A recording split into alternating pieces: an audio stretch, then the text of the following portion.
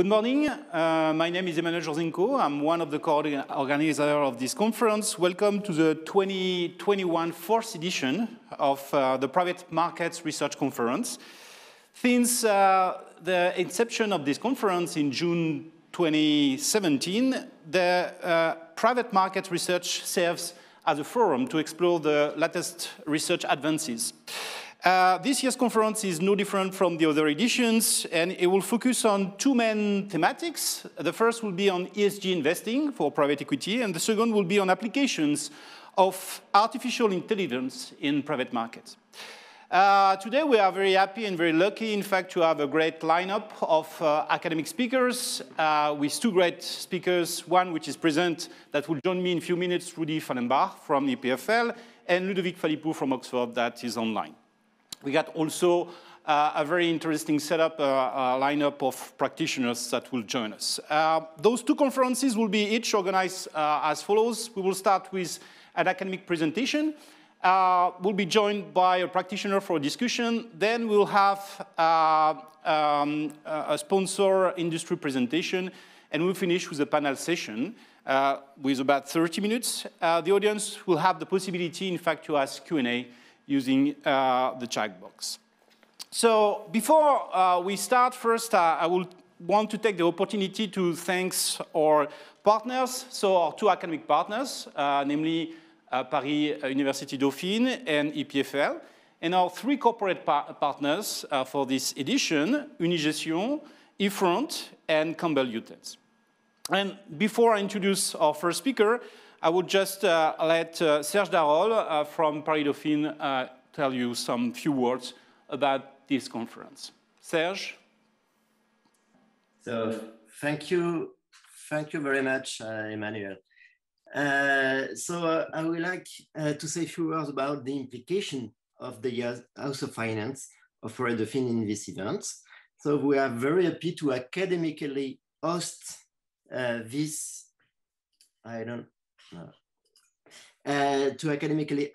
international event organized in Geneva this year. So we start this project with Emmanuel 5 years ago in Lausanne, and after in Montreux, and now in Geneva. And we decided last year to postpone the event due to the pandemic. So it was a hard decision to say, but we have the opportunity to relaunch the conference this year with the support of Unigestion. And of course, we thank Unigestion for this. And we did it. So of course, you will say that the format is different, less academic, I will say, but interesting, of course, on a very interesting topic. And what is really interesting is that the new formats give us the opportunity to increase the audience of the conference. We have more than 300 people registered to the conference this year. So it's much more than we had the previous years.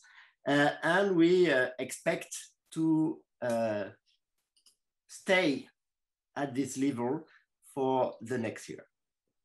So when we look at the list of the attendees, it's really impressive to see that we have a mix of students, academics, asset managers, and investors. So we expect to return live next year, but we also want to welcome you all around the lake next year. Thank you very much, Emmanuel. Thank you, Serge. So now let's open the first session. Title is ESG and Private Equity. Now it's my great pleasure to introduce our first academic speaker, so Rudiger Fallenbach. So Rudy, just a very, very brief intro. He's a full professor at Ecole, polytechnique fédérale de Lausanne, EPFL, in Switzerland, where he holds a senior research grant from the SFI. He graduated with a PhD in finance from the University of Pennsylvania, Wharton, and his research interests are on corporate finance and private equity. Rudiger made a lot of top-level academic publication, but also his research have been reported in many journals, like the New York Times or the Wall Street Journal. Rudy is a frequent speaker at conferences, and he teaches corporate finance in several executive programs at IMD, PFL, and SFI. And I think, Rudy, you also received recently a grant from Norges Bank on ESG, on the institutional investor ESG preferences, looking to the proxy voting guidelines of those investors. Okay, so today, Rudy's presentation will show us, in fact, a kind of overview about the recent academic research result with respect to the impact of private equity funds with respect to the three dimensions: environmental, societal, and governance. I will be joined by Yegor Tokarevic from ESO Substance Over Form firm. There will be a discussion. Now I'm done. Rudy, the floor is yours. Please, welcome. Thank you very much for the kind words, Emmanuel. So in the next 15 minutes or so, I want to give you, if you want, set the stage. So private equity and ESG, what are we talking about? What are some of the challenges and opportunities? Then I'm going to give you an overview of the recent academic research on the topic. 3 points, really. First, ESG maximization coincides with shareholder value maximization. ESG maximization may mean other things than shareholder value maximization, so stakeholders, other people involved in the firm. And just one, I think, fairly convincing example how just multidimensional ESG reporting is. And then I'm really looking forward to discuss many of these issues with Yegor Tokarevic, the CEO of Substance Over Form. Okay, so why should we be excited about ESG and private equity? If you just think about the definition of private equity, it's long-term investments in non-publicly traded companies. So 2 points here. The first one is long-term investments. So the private equity sponsor is really there for the long term. He is not there for 2 months. He has the time to actually influence the corporation and set the strategy. It's also non-publicly traded companies. And these non-publicly traded companies have the advantage that there was less disclosure, perhaps less awareness of ESG, and so there's just much more room to improve. So increase the value of owned firms by actively influencing its strategic direction. So private equity sponsors are not just people who give money, but they really want to have a say. They want to influence the corporation. And so they're uniquely positioned to have an impact if they choose to do so. And finally, and I really want to stress this, the G, the governance of ESG, of environmental, social, and governance, I mean, that has been part of the PE business model from day one. So it's really quintessential, if you want, for the business model of private equity. So they have a lot of experience in this. Now, if we think about the typical organizational form of a private equity fund, the 10-year limited partnership, I would just argue that this is perhaps both a blessing and a curse for ESG and private equity. So first, perhaps why it is a blessing. So we have the general partner. The general partner has lots of discretion which portfolio companies to invest in. So he does not have to have a well-diversified portfolio where he needs to hold all the securities in an index. No, he can choose which companies to invest in. He can set a strategy, and that's just very exciting. If you have an ESG vision, then you can actually implement it. Lots of discretion. Why is perhaps the organizational form of limited partnership a challenge? Well, if we look at this picture, we see that the investors are really removed from the entrepreneurs. So there is the fund and the general partner in the middle. So investors have relatively little say about which companies are being invested in. The second thing that really makes this a challenge is this 10-year life, or extendable to 13-year if you want, because sooner or later the general partner will need to work on his track record. And what is if you think about your own business and your own choice, when you think about private equity, what is the #1 criterion when you choose which fund to invest in? It is going to be track record in forms of internal rate of return, in terms of value multiple. And then this is really something that becomes very important. And then if ESG goals do not necessarily coincide with the goals of maximizing the internal rate of return to raise your follow-on fund, this might be much more challenging or more complicated. Now, despite this limited partnership and investors being removed from the entrepreneurs, of course, limited partnership agreements can do a little bit. Right? So here I just have an exclusion from a typical limited partnership agreement. The manager will not make an investment on behalf of the partnership in any entity which, to its knowledge, is focused up on operating in the tobacco industry, gambling services, waste incineration. So you can have these exclusion filters in the limited partnership agreements to at least restrict a little bit and to avoid industries that you have very strong feelings against. However, these LPAs or these restrictions that you can put are also quite general. Why? Well, you need a common denominator across many limited partners. And if the limited partners want different things in terms of E, S, and G, then it might be the smallest common denominator. Also, these days, everybody wants to be in the very best funds because we think that there is a correlation between the performance in the first and the second and the third fund. And so if you are an LP and have very strong convictions and want very restrictive terms, you may not get into a fund that is oversubscribed because the general partner says, like, look, I mean, I have so many LPs that I can choose from. I cannot accommodate all of your restrictions. And finally, and this is something, just think back 10 years. Okay? So we didn't talk that much about ES and G 10 years ago. So what for a limited partner, if your ES and G philosophy has changed, you cannot update the limited partnership agreement. So this was a little bit to set the stage. Lots of potential for ES and G in private equity just because of the type of business model, of the influence that the general partners can have, but also some concerns about track record just being an incredibly important metric for the general partners to succeed in the business. Good. So having said this, I want to really give you now an overview of a couple of recent academic papers. The first two papers that I'm going to present you are where ESG maximization is just coinciding with shareholder value maximization. So here's a paper that I really like. Does private equity ownership improve sanitary conditions? So what's the stage here? We have Shai Bernstein and Sheen from Harvard on fast food chains. So we're looking at operational changes in restaurant chain buyouts using health inspection records for more than 50,000 fast food restaurants. So what do we see here? In the US, if you've ever gone in the US to a restaurant, you see in the front window very prominently displayed A, B, and C, a grade for how the sanitary conditions of this restaurant are.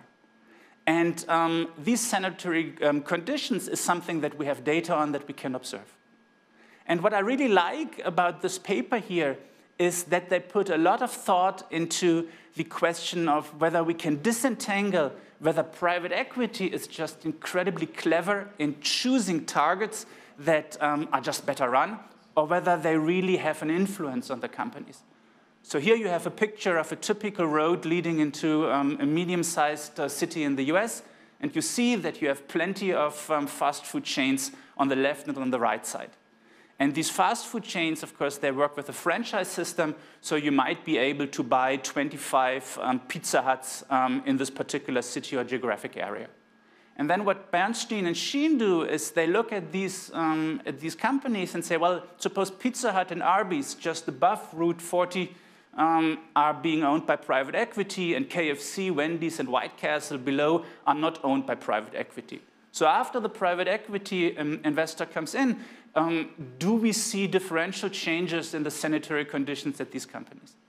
And I really want to mention this because this is a big challenge in private equity to show that there is a causal impact. So the private equity company changes something at the portfolio companies. And any good study will put some thought into having a proper control group. And you'll see this in many of the studies that I'm going to show you. So what's happening here? We have two different types of violations, if you want. critical violations and non-critical violations of sanitary conditions.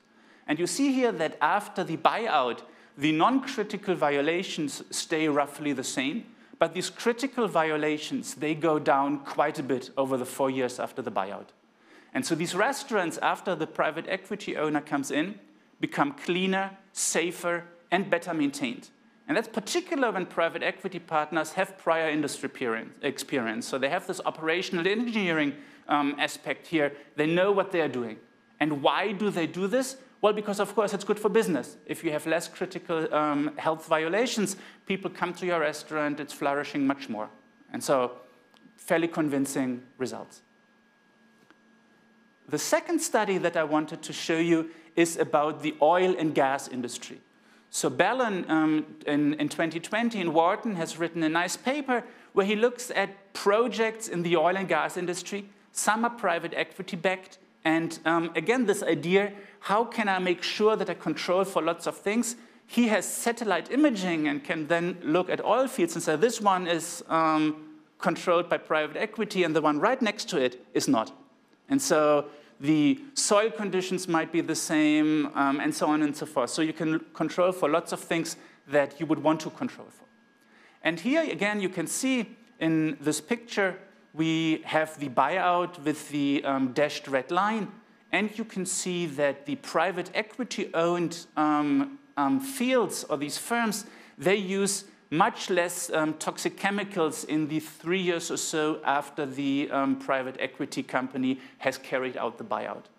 And again, why would you want to do this? Well, this is very good for business because after a while, private equity sponsors want to get out. It is much easier to sell these fields if you have used less toxic chemicals and if there is less chemicals in the soil. So again, these two papers here show you that private equity ownership can do a lot of things for ESG if it coincides with shareholder value maximization. Now, two other papers I want to present you look at ESG maximization, where this not necessarily is only shareholder value maximization, but where ESG will mean other stakeholders, other participants that are related to the portfolio firms. Okay. So the first one is about private equity investments in healthcare. So we look at nursing homes where elderly people go if they become too sick to live at home. And these nursing homes in the US is not just elder care, but it's also to kind of help you recover. So this is recent work by Gupta, Howell, and Yanellis, who are in Wharton, NYU, and Chicago. And they make an interesting point, I think, because healthcare is interesting here for a couple of reasons. One is you may not necessarily, as an older person, be able to assess the provider quality. This is a product, if you want, that we typically choose once. We only go once to a nursing home. And the next point is that you often choose something in your proximity. So it's kind of much less restricted, the choice that you have. And then, of course, we have the government agencies here that often pay. So it's not the patients directly who pay, but they are government agencies, subsidies, and regulations. So they look at 15,000 nursing homes, and this is what you see. The aggregate quality and staffing outcomes. So I think that is that these are the two key figures from this paper. On the top figure, you see the overall rating. So how good is the nursing home? The red dashed line, again, is the private equity buyout. And you see that the overall rating is actually going down. In the bottom part, you see the nurse assistants per patient day. So how many qualified nurses do you have in the nursing homes after the private equity buyout? And what you see here is that the staff, the qualified nurses that are in these homes, actually goes down. And so the author somewhat provocatively then estimate that over the entire sample period and across all of these nursing homes, private equity killed 20,150 people. So that's perhaps a bit too provocative. But what we can see here is that these nursing homes operate more efficiently. It's probably good for business, but it is not so clear whether it is really good for the S in social, for the patients that are in these nursing homes. Similarly, we have data on private equity ownership of higher education institutions. So Eaton, Howell, and Yanellis look at roughly 1,000 private equity-owned higher education institutions. So what do you see here in the picture? You see 4 figures. The 2 figures on the left are the private equity targets and then the matched placebos. These are just the appropriately chosen higher education institutions that are very similar but are not owned by private equity. And so if you concentrate on these 2 figures on the left, you can see that private equity sponsors increase tuition quite a bit. And this doesn't happen in the placebo group. The 2 pictures on the right show you the fraction of students who start who then actually graduate. And what you can see again in this placebo group, there's not much change across the time of the buyout. But the 3rd picture here, you can see that the private equity sponsor, actually those institutions that are owned by private equity sponsors, graduation rates drop. And what's the conclusion of these authors? Well, the private equity-owned schools are just very good at capturing government aids, getting people into college.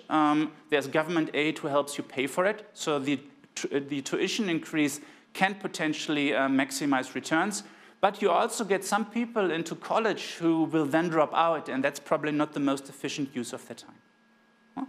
And so I wanted to give you these 2 examples for papers where we see that the value maximization, shareholder value maximization, may not necessarily coincide with ES and G maximization, and that there might be a bit more issues that can potentially arise.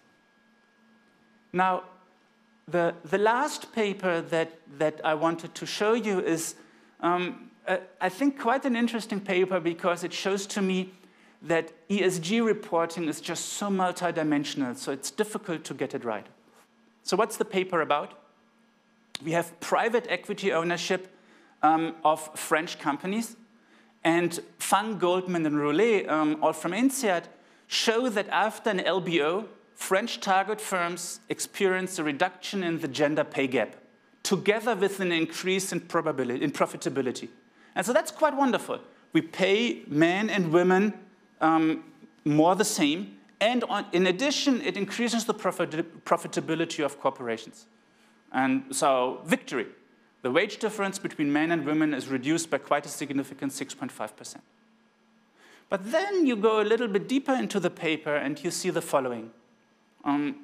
Here we have always kind of a change in the hourly wage of these corporations, of the different types of entities.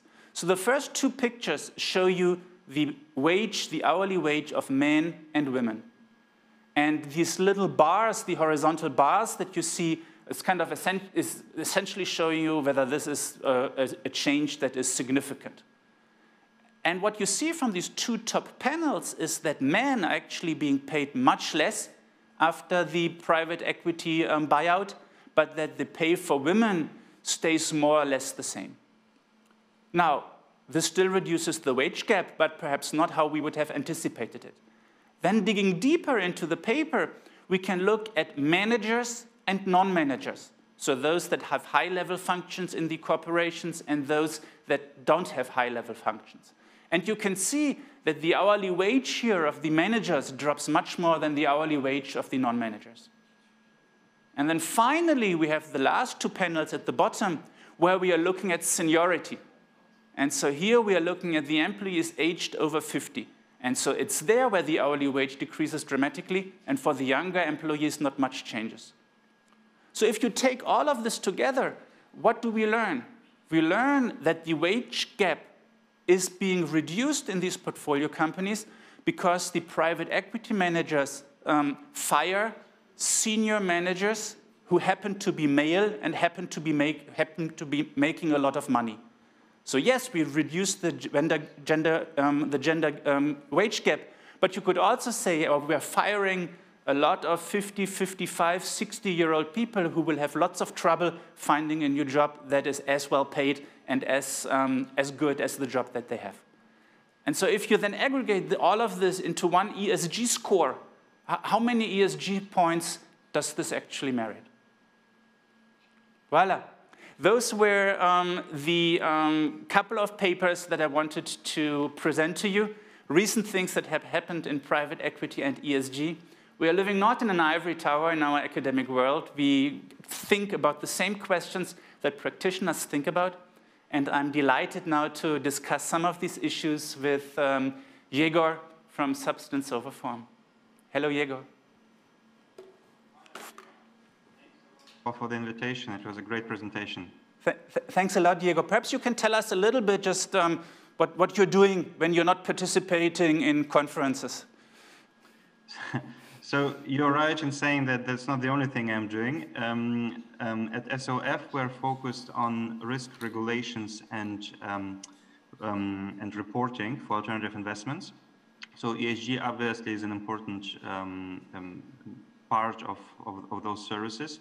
And on top of that, I'm working in a couple of working groups on the Germany and EU level for risk and reporting, as well as at the University of Oldenburg, where we offer alternative investment certificates. Thanks. When Yegor and I talked to prepare our discussion, he mentioned something that spoke to me a lot, and he said, like, there's really two types of ESG. There is risk management ESG and impact ESG. Can you elaborate a little bit on this, Yegor?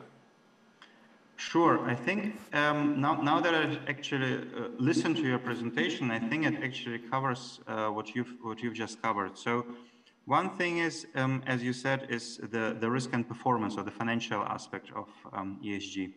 So the risk aspect means I invest somewhere and I do not want to lose money. So for instance, there is a big scandal in terms of bribery.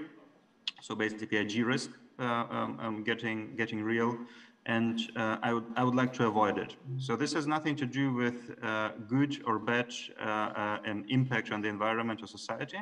It only has something to do with the euros, so with the market value of your investment. This, I would say, is the, like you said, shareholder value, or the performance risk dimension. The other dimension is basically disconnected from the euros, so from the financial performance. And it really has only something to do with, is it actually better for the stakeholders, meaning the environment and or the society? And an example would be that, again, if you, for instance, if you have any sort of CO2 emissions, then obviously it might have a negative impact on the environment, whereas it might not necessarily immediately impact your financial value. So those are, I think, the two different dimensions that we always need to distinguish in the discussion about any type of ESG we're talking about. Thanks, Yegor. You talk to a lot of limited partners, institutional investors. Which of these two types of ESG do they want? Well, I think that the first type, meaning the risk management, is obviously already integrated in the processes. So there is absolutely no doubt that all of them would like to identify and manage material risks, either it's ESG related or not, with regard to the investments. So I think ESG risk management, as long as it is material, is absolutely something what all of them would like to have. With regard to the topic impact, this is something what I guess is becoming more and more important, given that if you think, for instance, about an LP, so if you think about an insurance company or a pension fund, what they will do is they will offer the investments they're making also to their policy holders or to their banking clients, if you think about a bank. And I think the awareness for doing something good is raising as well. So all of a sudden they have the pressure from the clients on their end, so from policyholders, from beneficiaries, from banking clients, which in turn expect them to provide them with impact products. So I think the impact dimension is also raising and will definitely raise over time due to all the, let's say, awareness also in the media. but the risk component is definitely something which has been present, let's say, and important for many years, regardless of regulations, regardless of media. So this is something what is a core of any investment and risk management process already. Now that's very interesting. And perhaps just coming back to this, the example that I gave of the private equity industry and restaurant chains. So 10 years ago, the private equity company would have just said, well, we are doing operational engineering. We have senior executives who know the industry very well, and we are maximizing the value for our shareholders or for our investors. And now the private equity guy says, are we really concerned about ESG? And look how we made the restaurants better, healthier, and overall increased environmental, social, and governance. Is this just boilerplate or whitewashing? What do you think about that?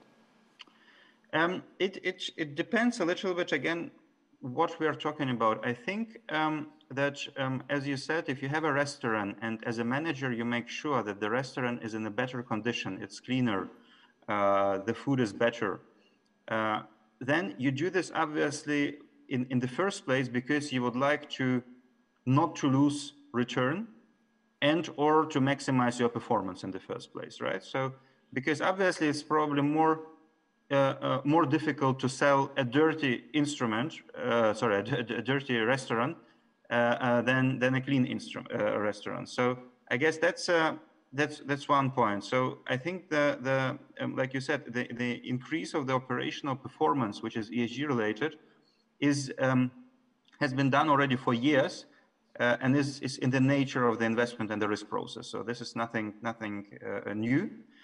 Now they start calling this ESG because first of all, it's good for the marketing, but also it's what the regulatory bodies require you to do. And I think there is nothing wrong with that because at the end of the day, this is ESG risk management. So it's not really, I wouldn't call it a boilerplate. I would say this is an ESG risk management, but it's not necessarily something new. I think a different situation is when you have your restaurant and all of a sudden you do something not because of your financial return, but because you really want to have a better impact. So for instance, if you improve the working condition of, or the salaries, let's say, of your employees in this restaurant, and it doesn't necessarily have any impact on the exit multiple later, but you still do it because you think it's good for them.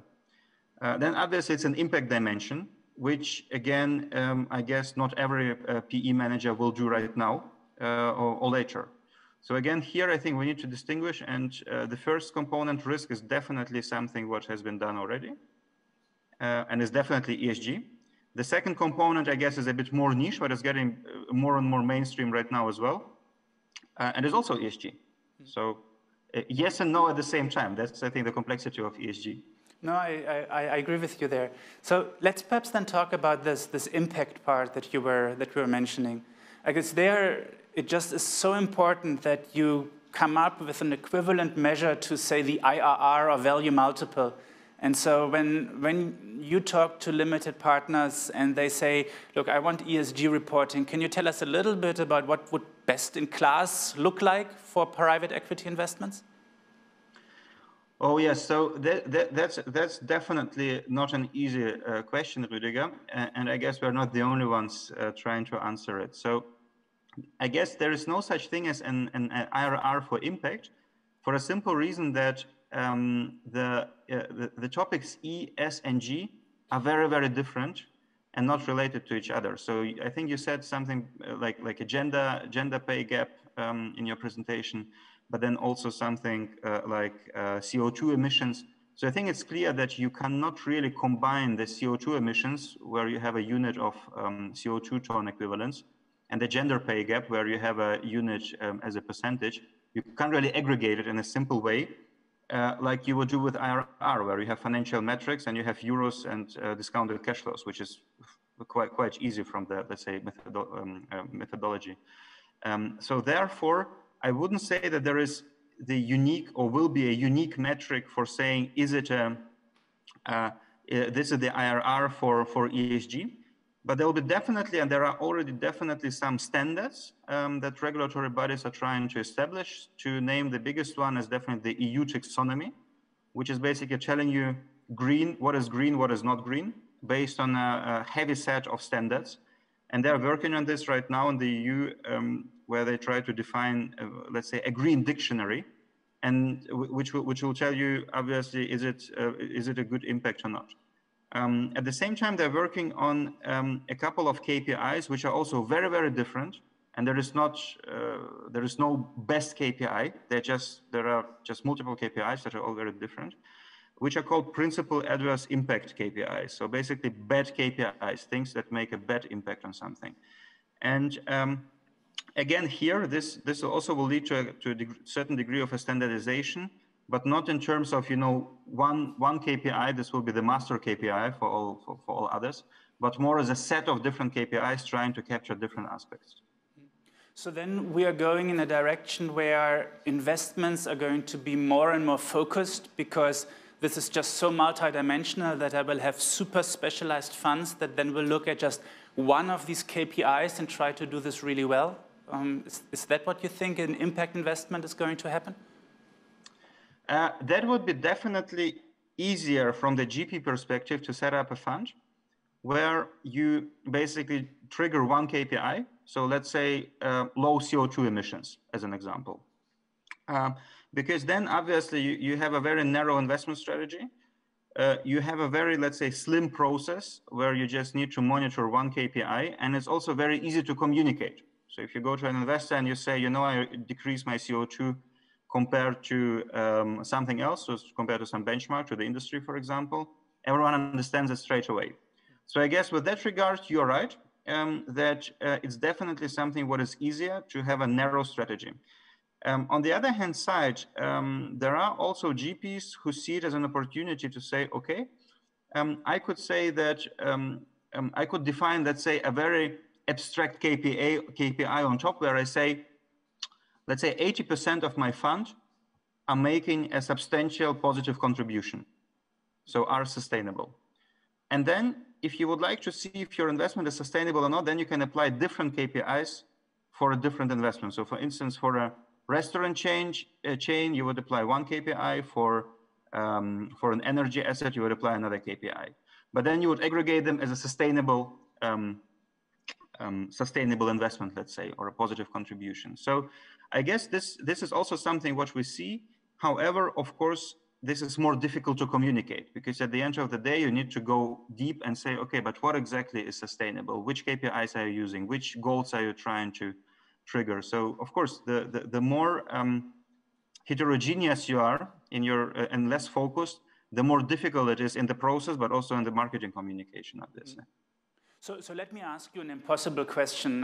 The last paper that I presented about reducing the gender pay gap by firing senior managers. How nuanced, is there any ESG report that would be nuanced enough to capture both of these aspects? And what, like you said, you combine different KPIs. What's the overall score for this private equity fund? Well, obviously, if you would like to measure the impact, again, there will be not one single KPI to do that. Basically, to be honest, it's also the same applies to our financial metrics, where IRR is also not the one and only number. You also have a lot of multiples and many other metrics you're also looking at when assessing a fund. So the same applies, I guess, to impact.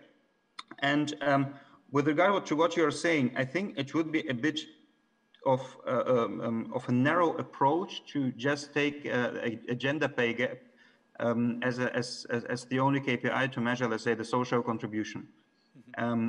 So I guess you would introduce, if you would like to really measure the social dimension, you would introduce multiple KPIs and see how they perform in relation to each other. So for instance, what you were saying, you're firing senior managers, which by the way happens a lot in big companies after senior managers reach a certain age and a certain salary.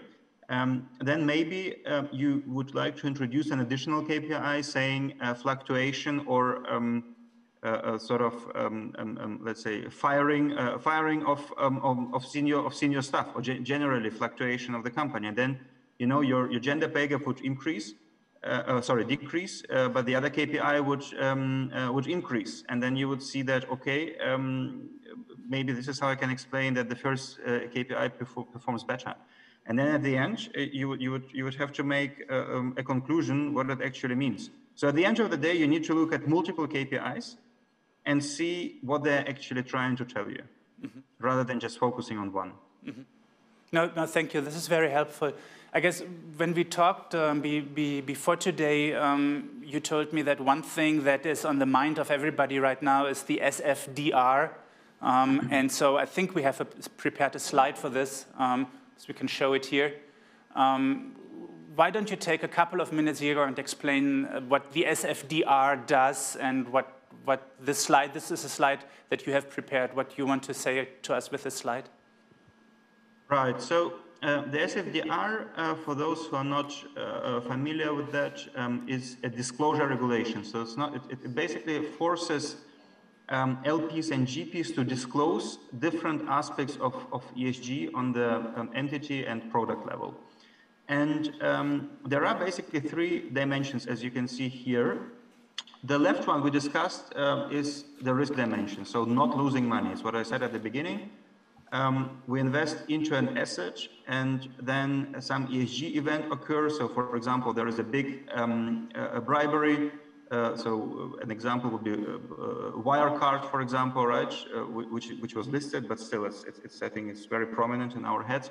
So imagine you invest into Wirecard when the value is high, then you didn't see that Financial Times was publishing the whole Times that something might be wrong there with their balance sheets, and then you ignore that, and then you lose all your money because all of a sudden they found that 2 million in cash don't exist on the balance sheet, right? So, but then it's too late, and that's exactly what is happening in this first box, where you try to not to lose your money, and this is what the SFDR wants everyone to disclose. The second one, you see the negative impact. You see that the earth where we live is unhappy, is dirty, is spoiled, so or polluted, better to say. What it is about is that whatever you do not cause any negative impact on the society and the environment. And that's where I said where the regulator defines a concept of principal adverse impact KPI, so-called PIs, which should measure this negative impact, but also the so-called do not significant harm assessment, DNSH, where you also have to define KPIs and measure if there is any significant harm. And then, last but not least, the positive impact is the right one. You see the happy earth. So this is where you not just avoid negative impact, but you really create, as you said, stakeholder value. So you basically make the earth and the society happy, regardless of the financial impact. And that is something where we will have now different types of products. We'll have an Article 9 product, which is the dark green product, which has a high sustainable impact. You'll have Article 8 products, which will be a light green product, so the requirements for positive impact are less. And then you have an Article 6 product, which just manages ESG risks, but is not doing any, it is not contributing to any positive impact. So there will also have some labeling now in the EU area. Mm-hmm. And if you were to take these three different areas and would have to take a typical institutional investor and say a pension fund, an endowment, a family office, and ascribe them to the category 1, 2, and 3, where would I put those? What would be a typical investor interested in these different ideas? Can you say that? Yes. So, so I think those investors who have some clients in the background, especially retail clients, like I said, such as policyholders of life insurance, unit-linked life insurance companies, such as bank clients who provide their funds to the bank and buy investment products for the bank, from the bank, and so on. Those LPs who have this sort of clients themselves will have to ask now, under certain regulations such as IDD or MiFID, they have to go to the investor, to the private investor, and ask him, would you like to make a sustainable investment? So they go to you, Rüdiger, and ask you, would you like to make a positive impact with your investment? And I assume that you would say, yes, why not? This is something what is definitely not a bad thing to do, right? So once you say this, you basically execute pressure. You put pressure on your service provider, so the bank or the insurance company. And that means for them in turn that they need to go to the GP and basically get the same from them. So they will need from them impact funds, because this is the only way they can satisfy the demand of their clients. So once we get those clients who are exposed to the retail market, which is now more and more impact driven, those clients will be interested in impact products. Other clients might be less interested in it just because the pressure is not that high there. So I think the key driver for this impact dimension is, first of all, the market, so the client, basically, the client itself. And second, the regulation, because the regulator obviously also forces you to disclose everything you do now in terms of ESG. Thanks a lot, Yegor. These were nice closing words. Our time for our discussions is up. Thanks a lot. This was fun. And I'll pass the word back to Emanuele. Thank you, Rudy. So, very interesting talk. So we continue, and now let's turn to our third speaker on ESG, Johanna Castro. So Johanna is principal with the private equity team at Unigestion, where she is head of primary investment. Before she joined Unigestion, she started a career at Goldman Sachs in investment banking in 2007, nice year to start. In 2010, she joined the European Bank for Construction and Development as senior analyst focusing on private equity funds and became principal afterwards. The talk of Johanna, titled The Best of the Worst Place to Make a True Impact, will dig further on, I think, the practicalities of ESG. So it's a nice complement with respect to the previous talk. And I think there will be a lot on how to score, use that for risk measurement, and also the link with respect to the materiality of ESG for performance. Johanna, please join. Good morning, everyone. So I would like to spend the next 15 minutes addressing the points that have been already discussed this morning by Professor Fallenbach and also in the discussion with Yegor. So I hope I can provide you the answer by the end of this session on how private equity is the best or the worst place to make a true impact. Before I deep dive on the topic, I just want to make a brief intro on Unigestion. We are a global specialist asset manager that is based in Geneva with a global presence, has over 22 billion under management, and we are really focused on research and innovation, and therefore very pleased to be here at this conference. In private equity, we have been investing for over 30 years. So we have a dedicated team of over 50 people really focusing on the small end of the mid-market. We have a thematic focused investing, which we are really looking for attractive investment teams based on the research efforts that we continuously do at the firm. Our ESG journey has started actually 17 years ago. So in our equity businesses, we started in 2004, and in private equity, we have our first ESG product called Ethos Environmental Sustainability back in 2010. This means that our ESG journey has really been strengthened by a continuous improvement, and the recent SFDR regulation that Yegor just spoke about has been a good example of that. Unigestion is compliant with Article 3, 6, and 5. We have a PE fund with a direct focus on, that is an Article 8 fund. We will launch later this year a fund with focus on climate change that will be Article 9, and we also be compliant with the principal adverse impact indicators that Yegor also mentioned from 2022. So, as you know, in private equity market, ESG is a big topic at the moment. So I would like to spend the next few minutes to look at on how private equity firms are looking at ESG at the moment. So according to a survey that was done with over 200 private equity firms, mostly in Europe, we have, as you can see on this slide, ESG being front of mind for many of private equity players. All the areas of ESG that go from decision-making to reporting are actually taking a lot of attention of PE firms as of today. Very interestingly, 2/3 of the respondents of this survey have said that value creation is the key reason why they do responsible investing, which is very interesting and contrasts with other answers, like we were saying before, about value preservation or reputational risks.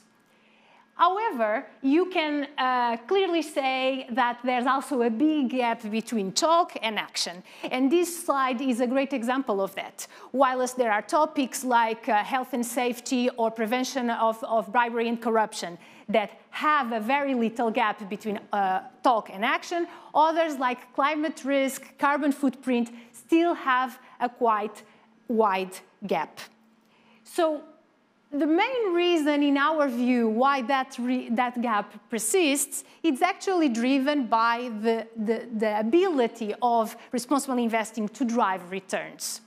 So at Unigestion, we believe that responsible investing can actually deliver solid returns. And I would like to share with you a real-life example that we manage at Unigestion. So this chart compares ESGP portfolio managed by Unigestion versus the equity index MSCI World. So we have managed this portfolio since 2014 and are very pleased with the strong performance to date.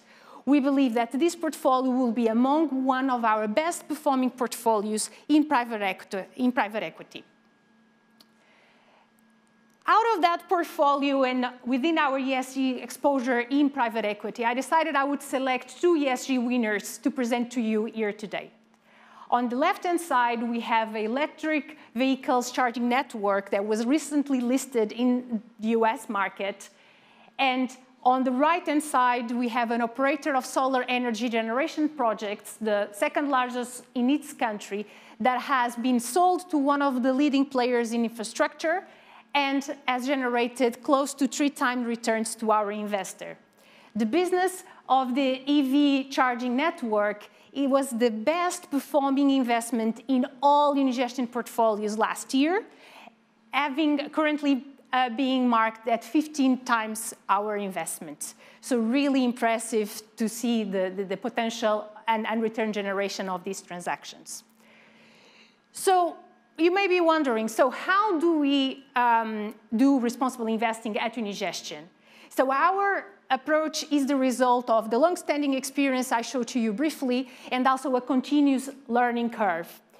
I would say that it's very important for us to be focused on these 4 key pillars. The first 2 pillars are about exclusions and about restricting our investment universe from the moment we source new opportunities. Then pillar 3, the ESG guidelines, is about controlling the ESG matters in the investments we have decided to make sure that they are always at high standards during our ownership. Lastly, but very importantly, pillar 4 is about how we drive change in the investments during our ownership.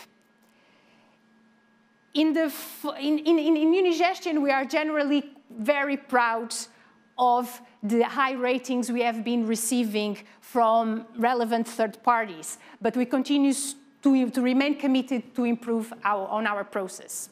In the following slides, I will walk you through how ESG integration is implemented in our investment process, from sourcing to due diligence to portfolio management. So here you have 2 good examples on how we have positive contribution via the investments we put in our portfolio. So Jäger has mentioned to you about SFDR. Article 8 is basically the categorization that we have for these funds of direct investments.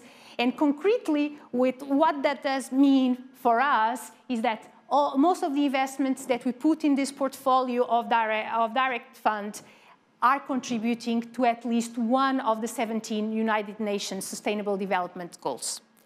So here you have 2 good examples. I will go through that in a second. But before, I just wanted to highlight that for us at Unigestion, the materiality on how we contribute to those SDGs are very important. And so we ensure that investments we make have at least 75% of their revenues to positively contribute to these SDGs. In addition, we also take a very strict approach on how we establish the link between the SDG and the activity of the economic activity of the company. Important to say that we did not change the investment strategy of our direct fund to meet these SFDR criteria. We had already a portfolio of 10 investments that were done before the SFDR got into place. And so this is actually driven because our investment approach focus on investment teams that already are aligned with SDGs. So as a result, for us, was a very natural transition.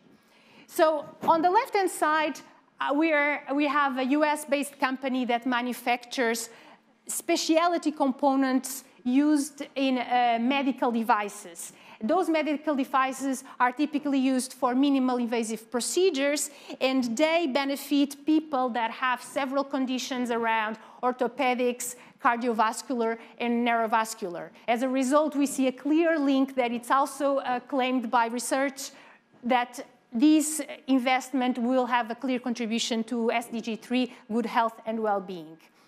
Then, if we look on the right-hand side, we have basically the goal of sustainable cities and communities. The investment we have made on this Swiss company, which is a R&D leader in optical sensors, is a clear example on how you can contribute to SDG 11. And the reason being is that this company manufactures the optical sensors that go in elevators, escalators, automated doors. And those contribute not only for high safety standards, but also to energy efficiency of commercial buildings and also housing. So here are just two examples that I thought I would bring your attention today, but within our portfolio, we also cover other SDGs like climate in action, for example, SDG 13, and others within really the same approach and framework that I explained to you just now. The next topic that is also very important for our ESG integration is about ESG risk assessment and financial impact.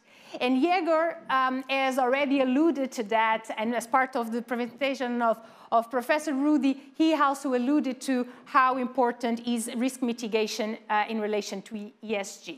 So here we have a concrete example of a company that we looked at, we identify the key ESG risks, and we measure it, because that's not only key importance for us at Unigestion, but also, as we discussed, for the regulator as part of the SFDR policy.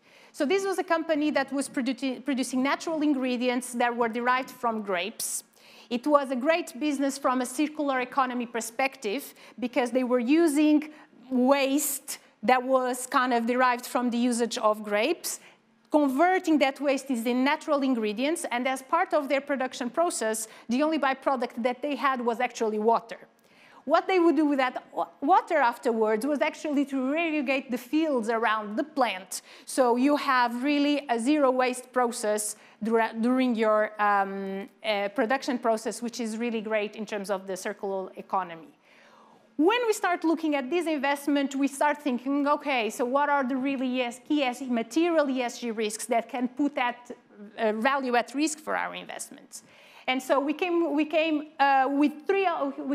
three key criteria to assess that. One is basically driven by the fact that this company uses raw materials being grapes. So climate risk is going to be at front of mind here. On one side, anything that can be caused by natural catastrophes, so acute climate risk, but also the global warming that will clearly have an impact on how the harvesting of the grapes can be done. Thirdly, there was also a point that a small portion of this portfolio or portfolio of products of these companies were actually coming from natural alcohols, because the production that you would do of the waste of the grapes would allow you to produce natural alcohols that the company was still making some money on. So we decided to stress test our financial model on the basis of these three ESG risks that we see on the slide. So you have two scenarios. One scenario was what would be the impact should all these three risks materialize, and the second scenario was what would be the impact should there be global warming during the ownership of the investment. As you can see from the snapshot of the model, EBITDA of the company would be the most impacted because you are going to have, as a result of that, impact not only on your revenues but also on your costs should there be, for example, a tax applied to additive substances. And so in the end, when you look at your expected returns, initially that we were calculating to make 2.2 times our money, we do have a material impact of, for example, reducing it to 1.8. If we're going to talk about only global warming, our assumptions were slightly more conservative. We're looking again at impact at our revenue stream because we would have to adapt our production, but the impact would be slightly lower, but still clearly ESG risk will have a financial impact for our returns and our investors' returns should they materialize. Then moving on to what other type of ESG due diligence do we do at Unigestion? At Unigestion, we are obsessed by data, and so we attribute a lot of value to our proprietary ESG scoring. And I guess here I try to summarize the key metrics we have been doing and measuring for all our investments across the firm. We have been implementing this ESG score for quite some few years now, which means that we had to be realistic about the data that we were asking to people. We shouldn't forget that the challenge that is out there for private markets, particularly in the smaller end of the market where we focus, is really difficult to gather some of these key data. So at Unigestion, we have been focused on quality to ensure that we can have some measurements, not so much on quantity, and we expect now to evolve with the wave of the market. And we have been focused on data accuracy as well, to ensure that we could really have meaningful results of this score. So the score is summarized on the right-hand side, and that same radar, you will be able to find that in our investment memos, pre-investment, and we will be reporting on that on an annual basis as well to our investors. So we can track the evolution of that score during our ownership. The following slide shows you ESG scoring in action. So this is a sample of our direct portfolio where we are able to track and compare the several ESG scores. So here you can take two key conclusions. One is that most of the companies we have invested at are beginners or followers, which means that you can clearly see there's a lot of improvement that they can do on environmental side. One quick note is that a lot of the business we may invest may not have environmental topics as top of the agenda. For example, a nursery platform may not consider that a key topic, but for example, can focus a lot on social and governance. We can see also that ESG processes start coming into those companies, even although they are small. But generally, we see that we are investing in beginners and followers to make them to become leaders. The other point is that the fact that the scoring is not that high doesn't mean that we will immediately decline a deal. On the contrary, we look at that as an opportunity to engage and improve these companies further on E, S, and G. Talking about engagement, that leads me to my next topic, which are two examples that I selected from our portfolio on how private equity owners can influence and make positive impact. So here we have just two very concrete examples and the type of engagement we have done. So you have one that has been achieved on the left-hand side and the other one which focuses more on environmental topics on the right. Then, because you cannot improve it if you don't measure it, as the famous quote says, I just highlight one final point, which is about ESG reporting. It's critical and it will continue to be in the years to come. So to conclude, I hope you have enjoyed my presentation. The question is really addressed here. In my view, private equity is the best place to make true impact. You have real influence. You have typically less complex business models. You have great room for improvement, as you can see, and all it takes is to have a strong ESG process. Thanks again, and I lead to Emmanuel.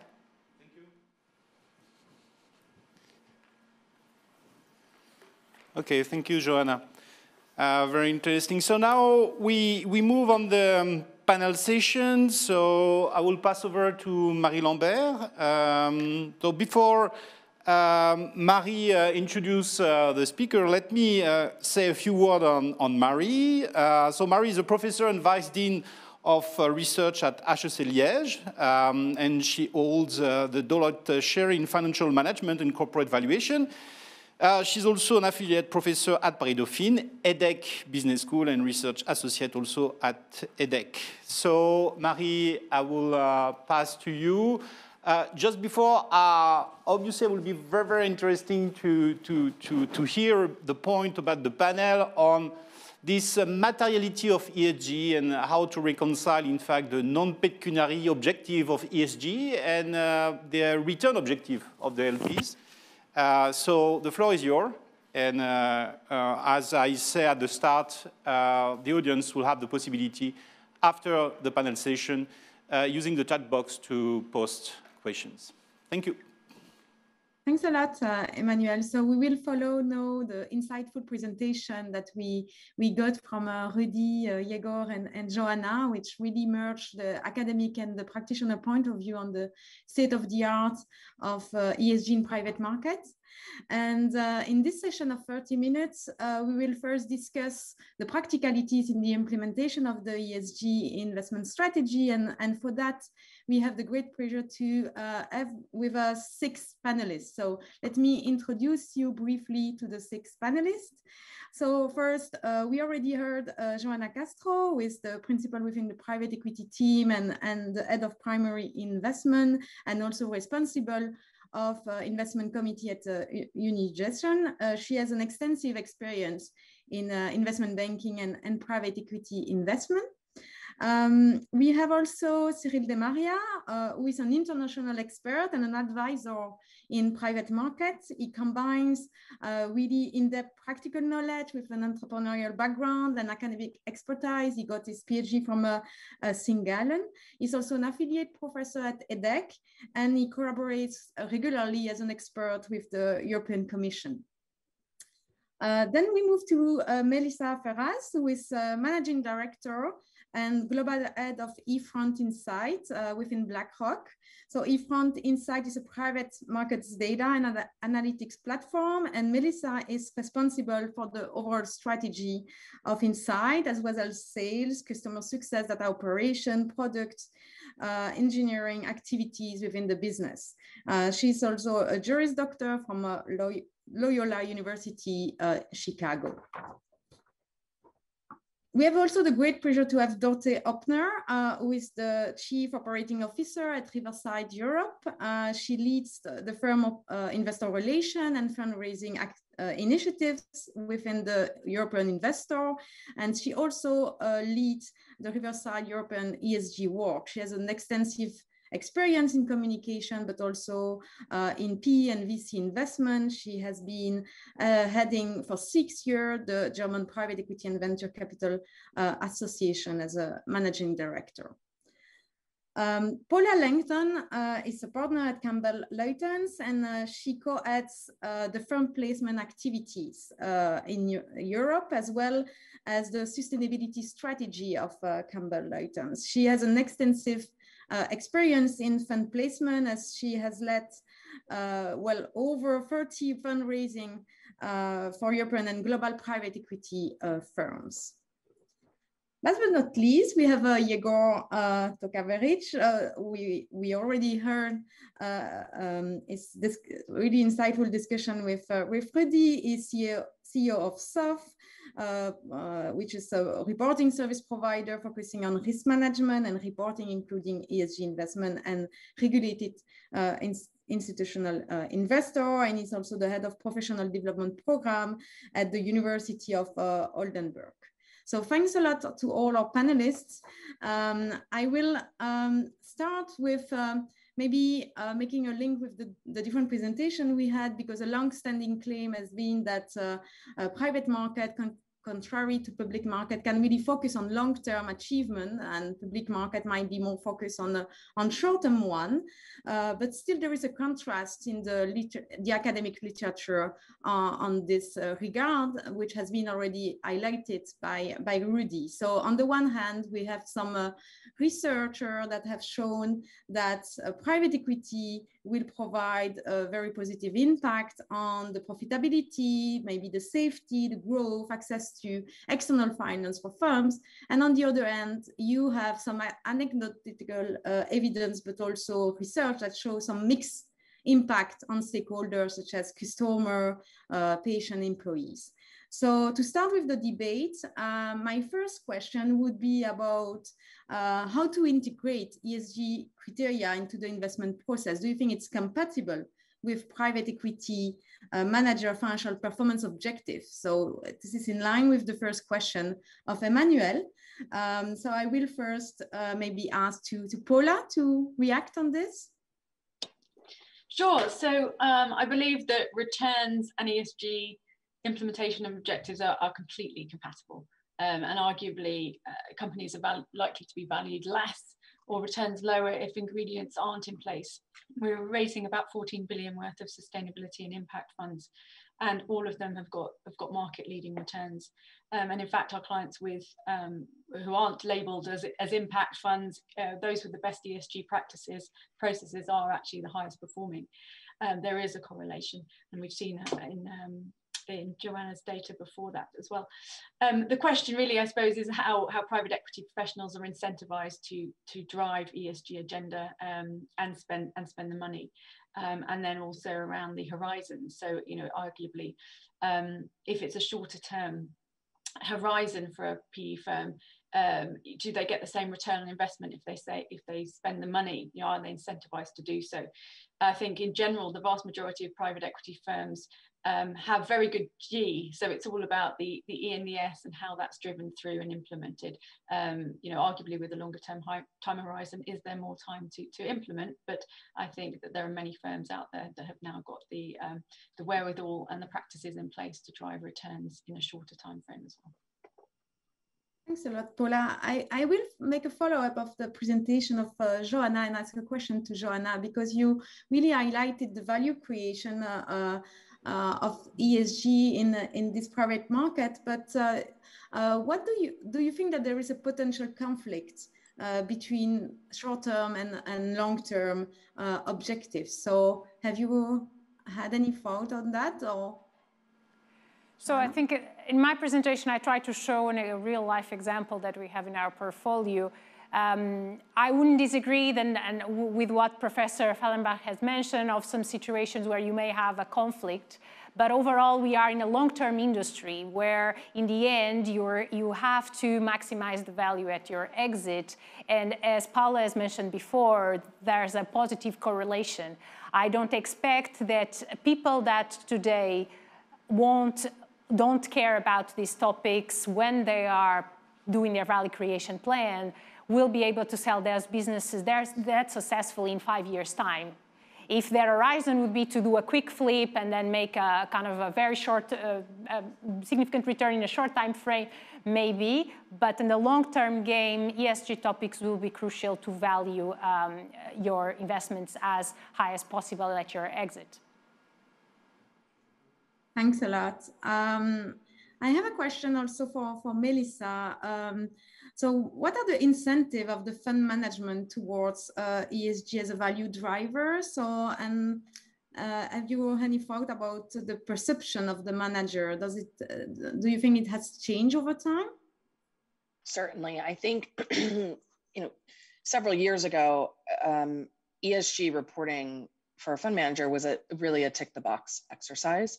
And to some extent, pure risk mitigation. And what we see from our clients in the LP community is really a strong desire to continue to see that shift towards alpha generation opportunities and long-term incentives like Paula was mentioning. And I think that largely speaking, most investors around the world have an expectation that there's certainly proper governance, but also impact driven metrics that will result in longer term returns. And while there evaluating a fund manager, whether they're re-upping or whether they're looking to deploy a new mandate, ESG criteria are certainly part of that evaluation process. Whereas before, I think it was certainly your returns stood for themselves, and that wasn't really a component of what they would look at, as long as the returns were strong. And that shift has certainly started to be made. Okay, I will ask the same question to Cyril. So with your academic and entrepreneurial and practical knowledge, so could you also react on this question and give us your experience? Sure. I think it's a little bit complicated at times. For example, if we start to look at what venture does, on paper, actually it creates employment and it's supposed to be compliant with the governance dimension, which is quite important, but also with the environmental topics. Now, if we start to scratch the surface, it starts to raise very interesting questions. For example, is disruption ESG compliant? When you're investing in Uber, are you ESG compliant? Is cannabis investing, which is a big industry in venture industry at the moment, is it compliant with ESG? When you invest in dual use, that is to say in military and civil technologies, are you ESG compliant?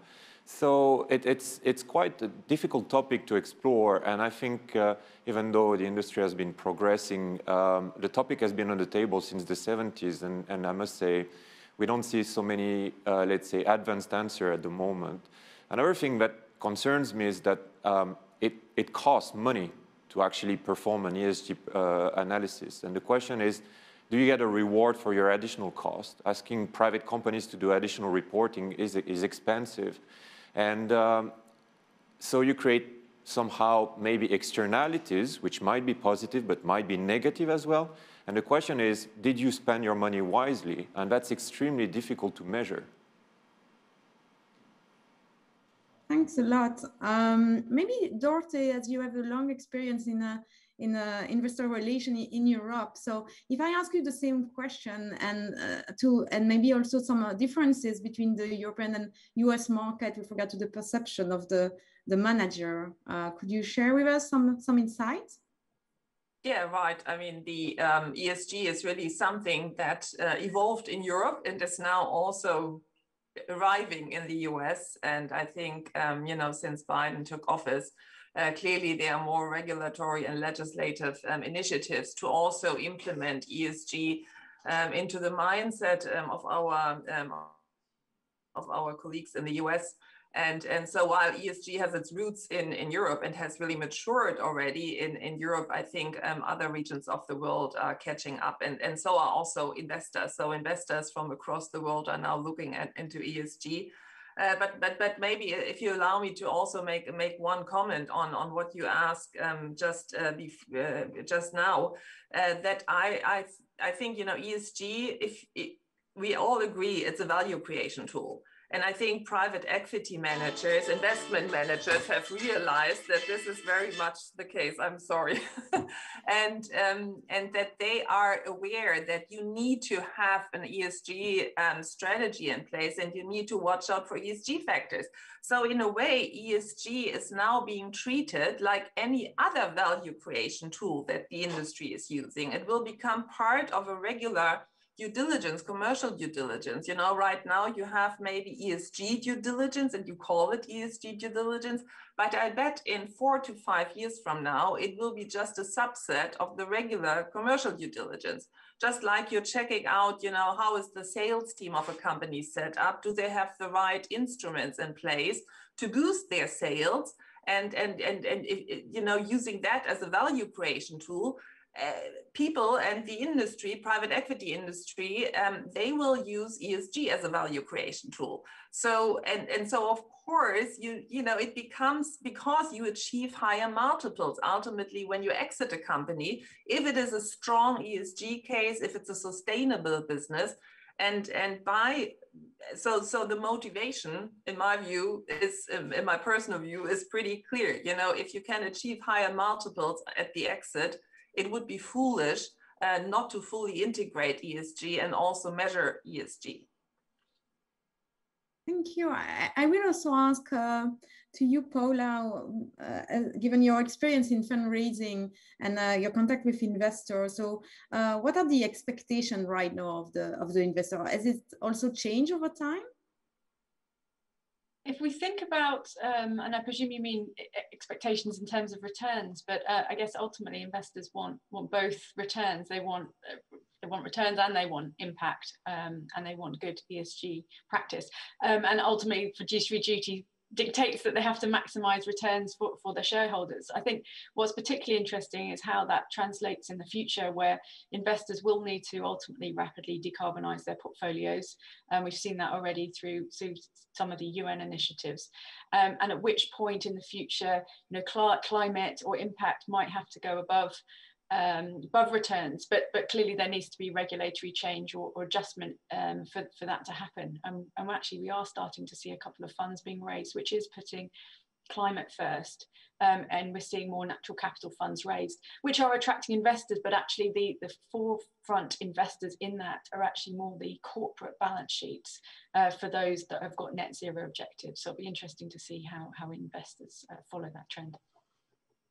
Thanks. Before moving to the second topic of this panel, I have a last question for you, Diego. You make a very clear summary of the current regulation in Europe, and I wanted to ask you whether this regulation also help into the transition, or is it a more support to it, or is it an incentive towards ESG? What is your thought on that? Well, as always, everything then might have a good and a bad impact at the same time. So the same is with the regulation. So I think what is definitely the case with a very ambitious and very let's say wide-reaching regulation is that everyone is talking about it now. There is no doubt. So I think if you think about 5 years ago, no one was talking really about ESG disclosures and different impacts or different measures of ESG and so on. So if you look at the agendas of conferences, it was not such a big topic. It was more, let's say, a niche topic, in my opinion. But if you look at it now, everyone is talking about it. And now you even have conferences just about this topic, like this one here, for instance. And that shows that the regulation and the regulatory pressure definitely increases the motivation of people to do something there, because they must. They don't. Maybe some of them don't even want to, but they must do something. So that's I guess is a good thing. The disadvantage of the regulation is, as always, there are many different people involved, and ESG is also a big topic where everyone has something to say. So if you talk about derivatives, not everyone has an opinion about derivatives because it's very technical. If you talk about ESG, it's quite everyone has some sort of an opinion about something. So it gets very confusing, which again leads to a very complicated regulation, and which is rather, let's say, bureaucratic and in parts difficult to understand. So that I guess is also what one of the speakers said here, increases the cost, the administrative costs and burdens, and makes slim processes more fat, obviously. So it's both. It's good because it raises awareness. It's bad because it makes things more complicated than they are, or they should be. Thanks a lot for this very insightful answer. So I will move to the second topic for this panel discussion, which is on the measurement. So the measurement of the E and the S footprints. It's a hot topic. It's not only a hot topic in the private market, but also in the publicly listed market, because rating agencies, their methodologies are quite different, and a lot of different standards exist in terms of materiality, such as the Global Reporting Initiatives, a lot of different initiatives with regard to climate reporting. So I would like to ask to our panelists, what are the market standards, whether there are minimum reporting standards to follow, and how could we educate the market in terms of reporting? And I will first ask this question to Melissa. Yes, so I agree with the comments around cost, and that goes to your question around the different reporting standards. So there's not one clear reporting standard. So there's already several that have emerged, which again, increases the complexity and therefore the cost for a fund manager to understand which standard they should be using what the expectation of their investors is, as well as educate their portfolio companies. And I think that's a topic not as talked about is, a lot of this pressure on reporting complexities falls on the portfolio company themselves, who's not as well equipped or educated on what exactly is required. And certainly when you get into GHG and emissions data and the different scopes of data, there's real complexity there. So I think when we talk about E and S, E is the one that I think in what we see at BlackRock and from our clients adds the most complexity. And there's obviously big, bold statements that have been made around a commitment to a net carbon environment. And so it's not just about education, it's also about aligned standards and making it as easy as possible and as transparent as possible. And what I would end with is what has transpired in the last couple of years around reporting on E&S isn't all that different than 5-10 years ago when several templates came out around fund and asset reporting, and that GPs were really struggling with the multitude of formats and templates that they were being requested for. And I think we're falling down the same road with ESG complexities, that we need to kind of agree on what is a standard to minimize the cost and complexity in order to get the returns at the other end. Thanks. Dorothy, do you have any things to add on this discussion with regard to the education of the market, minimum standards? Yeah, no, totally agreed with what just Melissa said. I mean, obviously, it would be helpful to have a set of standards that everybody agrees on. And I think that is something that is being developed also right now. And we will see, remains to be seen which standard will then become the gold standard and be used by everyone. But at the same time, I think there's no way around to take into account also the many differences of each company. Each business is different and has different challenges, and based on the difference also in the materiality, what applies, which are the ESG factors that are material for each business. There will be always additional reporting or tailored reporting needs for each company. But I think that also is okay, because ultimately all the ESG reporting and the data are as important as any other financial commercial data of a company if you really take ESG as a value creation tool. And therefore, walking the extra mile if it comes to reporting, I think is fair as long as you achieve something in the end, and only taking standards that are not meaningful for the company, or using data or asking the company for data just because it's part of a standard, but it's not really material for the business. That of course beats then the purpose of a tailored ESG approach. And then it becomes, again, a check the box exercise, which I think we all wouldn't agree with. Thanks a lot. Paula, again, is the point of view of the investor when they're really committing the money to private equity funds, what they are looking for in terms of reporting? Well, every investor is extremely different. I think GPs fall into two categories, those that are very well equipped and have got very large departments that can answer these questions, and some of the smaller GPs that have got a little bit harder role to complete everything. But increasingly we're finding European investors want a lot more granularity and detail around climate risk, climate reporting than ever before, which is fantastic. How are they measuring emissions within their portfolio companies in granular detail? The US investors are actually looking for more granularity around diversity and in particular ethnicity above gender, I would say. But there are definitely two camps falling between what information investors are requiring. But no doubt it's increasing in terms of what investors want to report on, either internally or that they're asking their GPs to follow.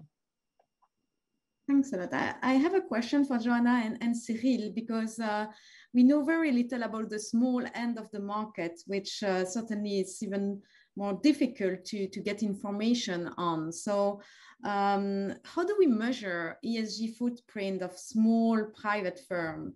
Any challenge, any recommendation, Joanna?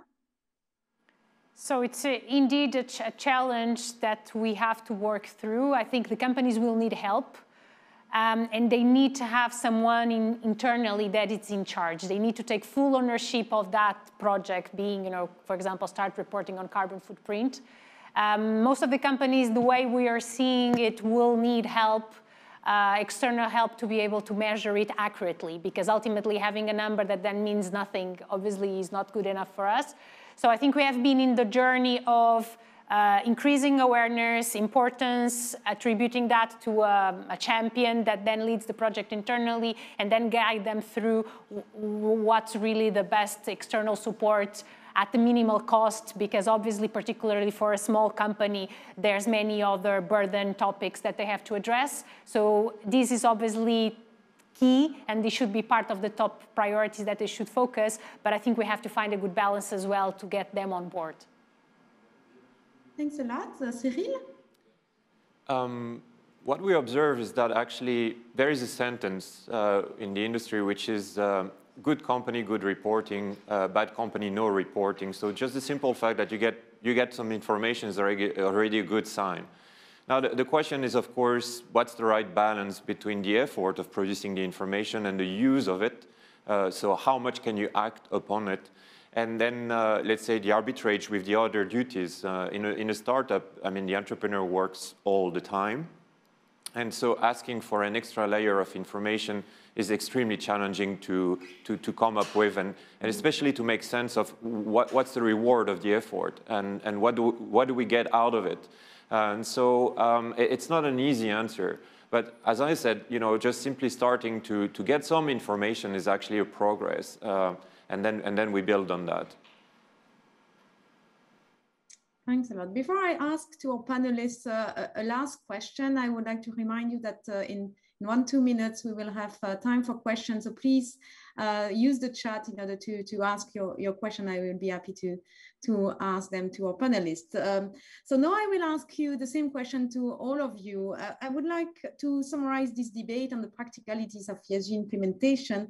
If you could give us one key or concrete recent development regarding ESG in private market, and also one issue that remains to be addressed by the market. So I will start with Joanna. So one issue and one key strength? Yeah, one issue, one key recent development. Yes, indeed. So I would say the issue is going to continue to be measurement and the ability to have credible and accurate data. Then on the opportunity, I think there is really encouraging to see the ESG being high on everyone's agenda, and particularly on climate topics, which I guess it's really concerning for all of us.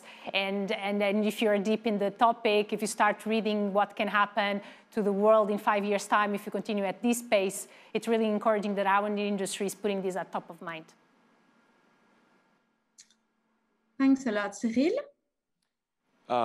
I think the issue is that we still don't have a definition after probably 40 years, 50 years of debates. We still don't know what is sustainability. It depends on everybody you ask. And so I think that's the biggest challenge. And the opportunity for me is to get efficient carbon markets. Actually, if you can put a price on carbon, then you start to make very good progress, because then it hurts, and then you can get people in line with a certain number of objectives, and that would be progress. Thanks a lot. I turn now over to Melissa. Yes.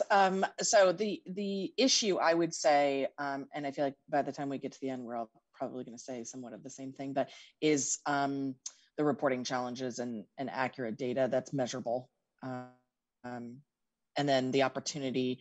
I agree that I think getting to a net carbon environment and the focus around climate, and really having this industry lead the change and be a part of that, especially as money moves from older generations to younger generations. I think that's a big opportunity, as it's such a focus for the younger generations and the next generation of wealth. Thanks a lot. Dorothy? Yes, I think the risk might be that because the ESG is not something that has really matured globally, there might be a risk that you also get a lot of bad apples into the mix, if you see what I mean, and that some investors might fall for it, or that there might be, you know, it's always when there is a new market evolving that you also, and the standards are not there yet and are not perfect yet, that there might be also, again, players in the market who will not act very responsible, but claiming to be responsible. And that might, there's always the risk of a certain setback.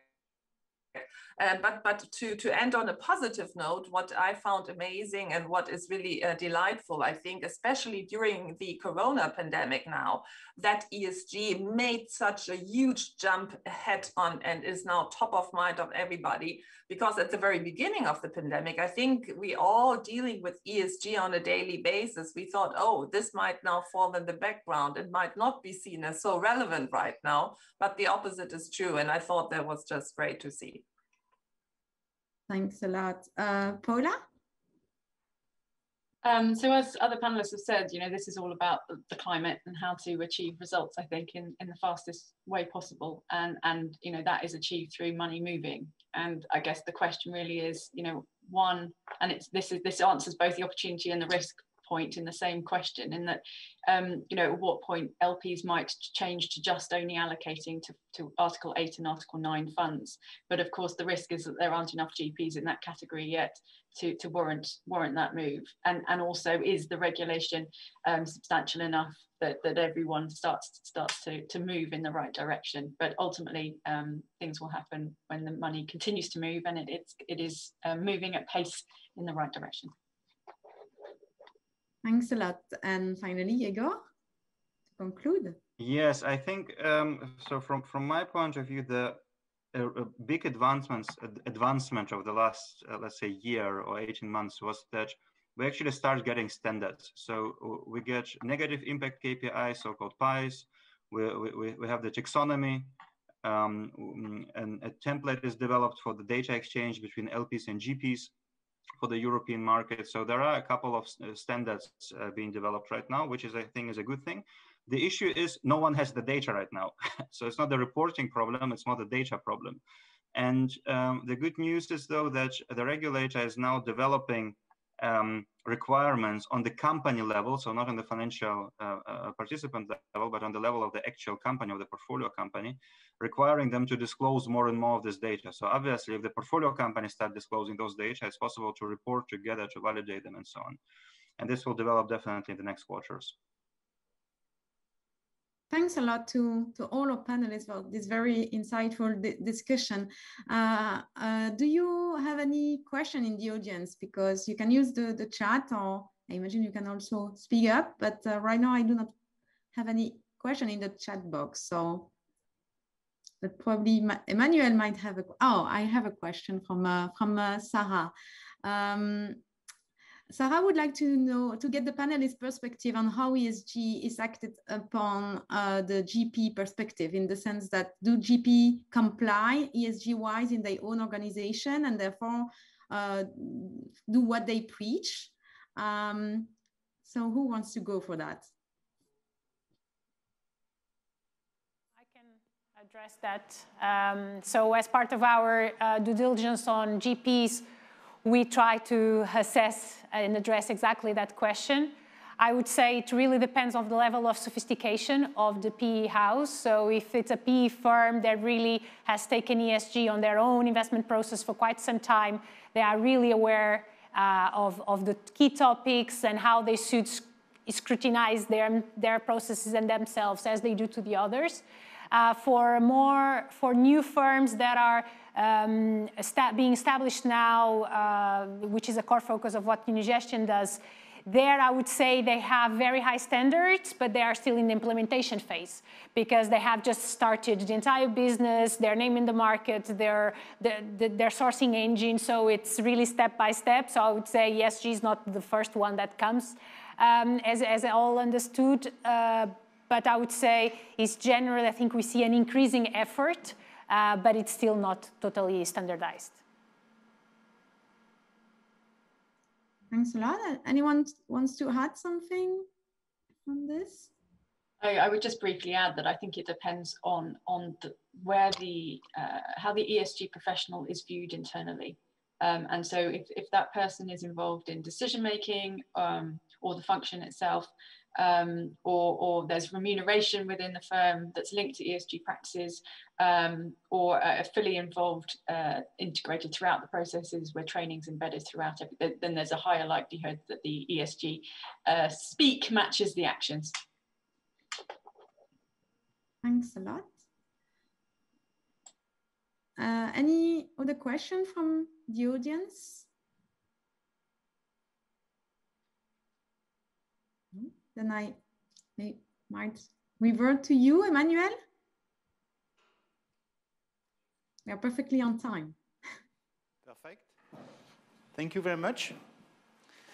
Okay, thank you. So now we will close this first session of ESG with the last presentation, which is from Ali Floyd. So Ali is a Senior Vice President at Campbell Lutyens. Is a member of the fund placement team with a focus on European business development and sustainable investing. That will be the topic of his talk.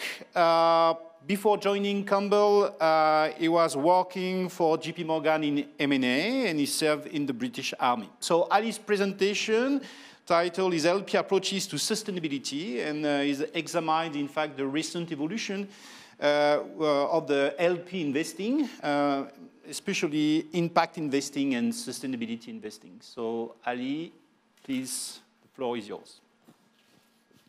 Thank you very much, Emmanuel. That's very kind, and it's a pleasure to be here this morning to talk to you all. And I understand that we might be able to put some slides on the screen. Thank you very much. So what I'd like to talk to you today about for the next 10 or 15 minutes is the evolution that we have seen in sustainable investing, and particularly how GPs and LPs have evolved within that market. And what I'd like to start is just to provide some context as it relates to what we have been doing in this market, just so it gives a flavor of what we have seen. And so perhaps if we could go to the first slide of that presentation on the screen, please. So I don't know if you can now see that. I can't see it on my screen, but I can talk. That's perfect. Thank you very much.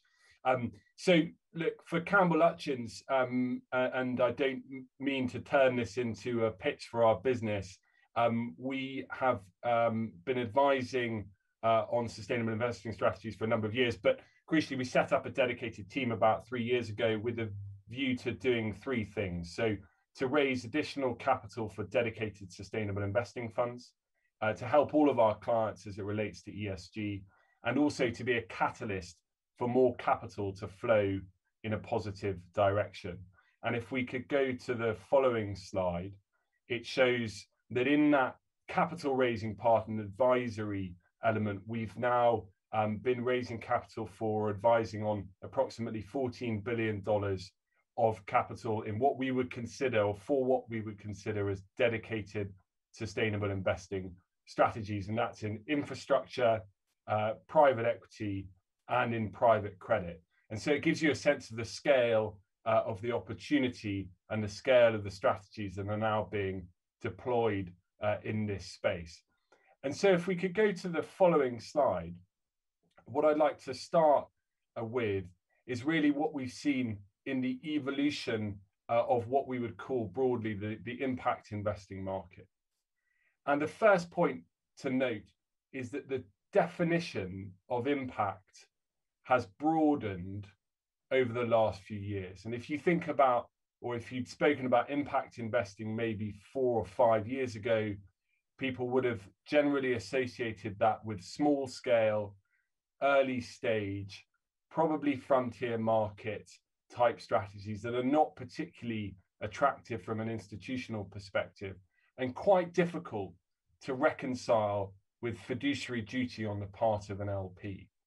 And that has broadened over the last few years. And the advent, for example, of the Sustainable Development Goals has been very helpful to define what good looks like and enable impact investing to move beyond just that very far or traditional end of the spectrum and into, for example, developed markets and more mature strategies.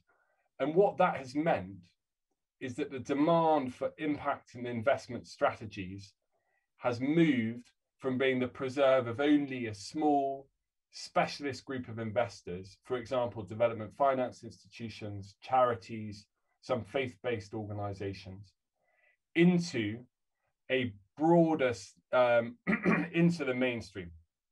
And so absolutely now a focus area for institutional investors. And this has been well publicized, and there's a lot of commentary in the, within the industry on that.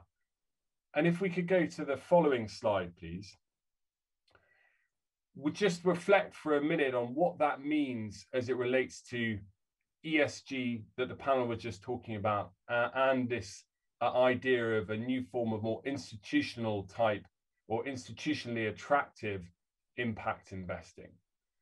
And the handrail that we often use is that when you're talking about ESG, ESG is often about the operations of the businesses that you own. So the how, so how those businesses go about their activities as it relates to environmental, social, and governance considerations.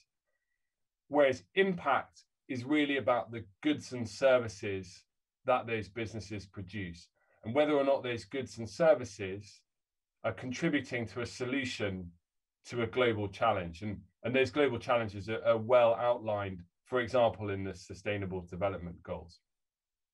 And for LPs, as we'll come on to talk about, we see ESG predominantly as a due diligence focus area. So it's something that they need to have good ESG integration in order to be able to commit to a manager.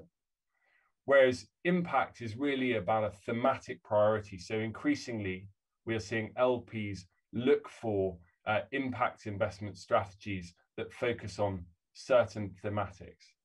And if we could go on to the next slide, we can explore that a little bit further.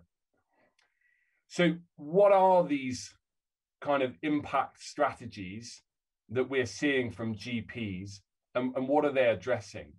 Now, there's quite a lot of small text on the slide, but it's just to give you a sense.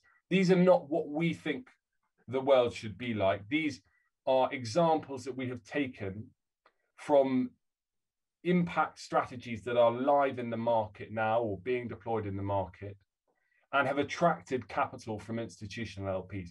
And the point I'd like to make here is really, you can see the breadth of those kind of strategies across energy, education, food and agriculture, environmental management, health and wellness, infrastructure, safety and security, technology, financial services, and the subsectors that accompany them, both in terms of the social side, so the people side, and the environmental side, so the planet side. And the point about the breadth of these strategies is that there's no reason, given the fact that these are totally appropriate for private capital approaches, why there should be any trade-off from a risk-return perspective in order to deliver positive impact in these kind of subsectors. And that's really important when we think about the evolution of the demand from LPs for this newer kind of impact investing approach. And maybe we could go on to the following slide to talk a little bit about that. So if we look at the next slide, what we'll be talking about is how LPs, therefore, are approaching this. So if we think about and now we're talking less about those specialist impact investors and more about the mainstream institutional investor market and how they're approaching impact investing. And there's really two ways that LPs are looking to allocate to this part of the market. The first is to have a separate dedicated bucket for impact investing. So I have my 100 million, 100 billion, whatever it is, program for private capital. And I'm going to take 5% of that and I'm going to put it in a separate vehicle. And from that, I'm going to allocate to impact investing strategies. And we've seen a number of examples of that. and we continue to see more LPs taking that approach. However, as we'll come on to talk about to finish off, more and more LPs are saying, we're not going to separate this out from our main portfolio. Actually, we see a number of the themes within sustainability and impact being wholly appropriate for our core private markets portfolio. And so increasingly, we are seeing investors look to allocate to sustainability or dedicated sustainability or impact investing funds from their core private markets portfolio, which is really important when we think about the scale of the capital that can be deployed into this space. Because by definition, if it's 5% of your allocation, you're going to have less firepower and less capital flowing in this positive direction than if it's coming from the core portfolio. So if we go on to the next slide, please. And this is the final slide. Just to think about what are those priorities for LPs then? If those investors are saying, we're not going to take an approach where we just do 5% of our allocation into funds that are calling themselves impact, rather we're going to allocate from our core portfolio. So how does that approach, what does that approach look like for LPs? Well, firstly, it's quite useful for those LPs to identify, and often we see them identifying priorities within their own sustainability agenda to then go for in their private markets allocation. And those priorities are quite consistent when we talk to investors in terms of how they're ranked as they look to allocate in this area. And there's a little bit of a nuance between LPs in terms of where they are geographically located. But for European investors, there's a high degree of consistency in that prioritization of the sustainability themes, with the first being climate and the environment being number one, the second being healthcare, and then the third, there's a little bit more, depending on who you ask, of divergence, but often resource efficiency, sometimes financial inclusion, sometimes education. And then for those LPs that have more priorities or a longer list of priorities, then there can be a longer tail of other sustainability priorities within those. But it tends to be those top three for institutional investors at the moment looking at this space. If you go to North America, it is slightly different. And we've seen a really sharp rise in the prominence of the focus on diversity and inclusion in the United States and Canada over the last 18 months. And in some cases, that has displaced climate and the environment as the number one priority for institutional investors looking to allocate to this area. And so a little bit of divergence geographically. What this means if you're an LP looking to allocate to this space is that your opportunity set is wider. And one of the big frustrations that we've found for investors who are looking to allocate to impact is the opportunity set of GPs that can both satisfy their fiduciary duty by having demonstrable track record of market rate returns or leading returns, and also deliver impact is very small. There's not that many dedicated GPs, sort of self-labeled impact funds who are doing that, although the number is growing. And so that's a challenge from an allocation perspective. We're finding that LPs who take a thematic approach are less constrained by that dynamic because they don't have to only look at what we might call self-labeled impact funds, but they can look at sector specialists as well within their thematic areas. So for example, if they're looking to invest in to solutions to mitigate or adapt to climate change, then there's a much wider array of energy transition focused strategies than there are self-labeled impact funds. Or if they're looking to invest to deliver access and lower cost to healthcare, then again, there's a wider array of specialists than there are self-labeled impact funds. And so on again into resource efficiency, where you might be looking, for example, at food and agriculture specialists.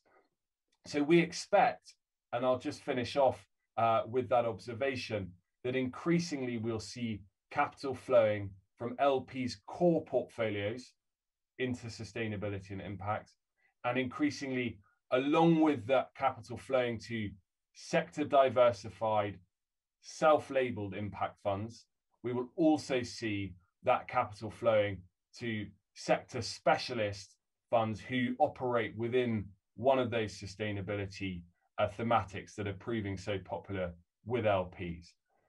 And I think I'm 30 seconds short of my allotted time. So I will leave it there. Of course, if anybody has any questions or would like to discuss it any further, we'd be delighted to have that conversation at any time after the conference today. And it's been a real pleasure to speak to you all this morning. Thank you very much. Thank you very much, Ali. Thank you for this last and super interesting talk. So this ends the first session on ESG investing for private equity. We have a 10-minute break, so the conference will reconvene at 11:05 for the second session dedicated on AI application in private equity with our second guest academic speaker, Ludovic Phalippou, professor from Oxford. So see you at 11:05. Thank you.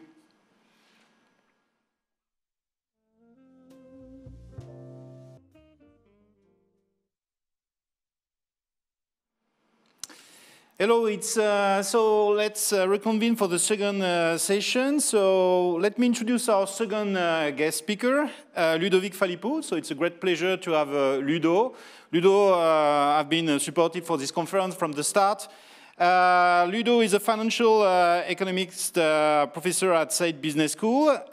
He's author of a bestseller, Private Equity-Led Bear.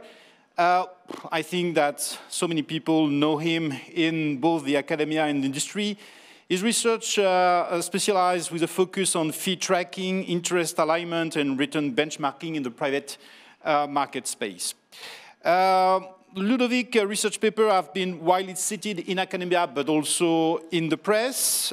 Just want to cite some recent paper that he published in Journal Investing in 2020. Title is Inconvenient Fact, Private Equity Returns a Billionaire Factory. And in this article, I've created, I will say, a lot of debates among the financial press, but also among the industry. So Ludo's presentation today is about advanced statistics and research in private markets, and he will examine, in fact, several potential uses of AI in private markets, from NLP to low-tech. So Ludo, the floor is yours for 15 minutes, and after we'll be joined by Gideon Ozick. Ludo. Thank you very much for having me. In terms of slides, I believe you guys are in control of them, right? Otherwise, I can share. Let me share them.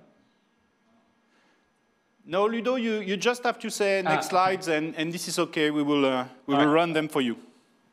All right. So I just have 15 minutes to tell you a bit about what I see are the tools that we are using and maybe using more in private markets when it comes to advanced statistics.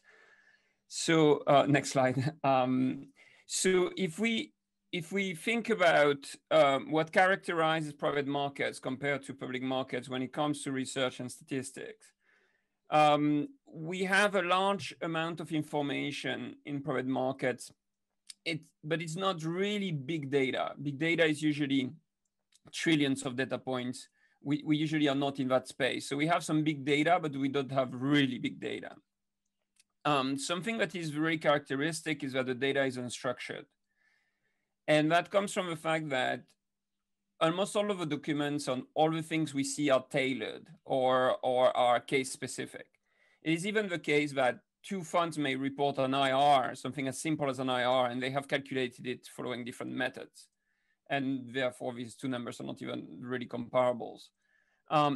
But the main documents that we are facing in private markets of most interest to investors, things like PPMs, fundraising prospectuses, or limited partnership agreements, or even contract between the LPs and the GPs.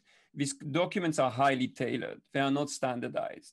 And that's very characteristics of private markets. So that means that you are dealing with documents that you cannot compare, that are very hard then from a statistical viewpoint to analyze because they are very, very tailored.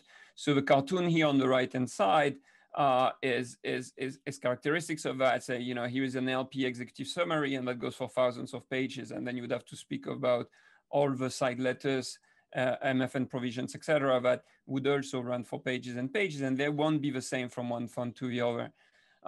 So that from a statistical viewpoint is extremely challenging.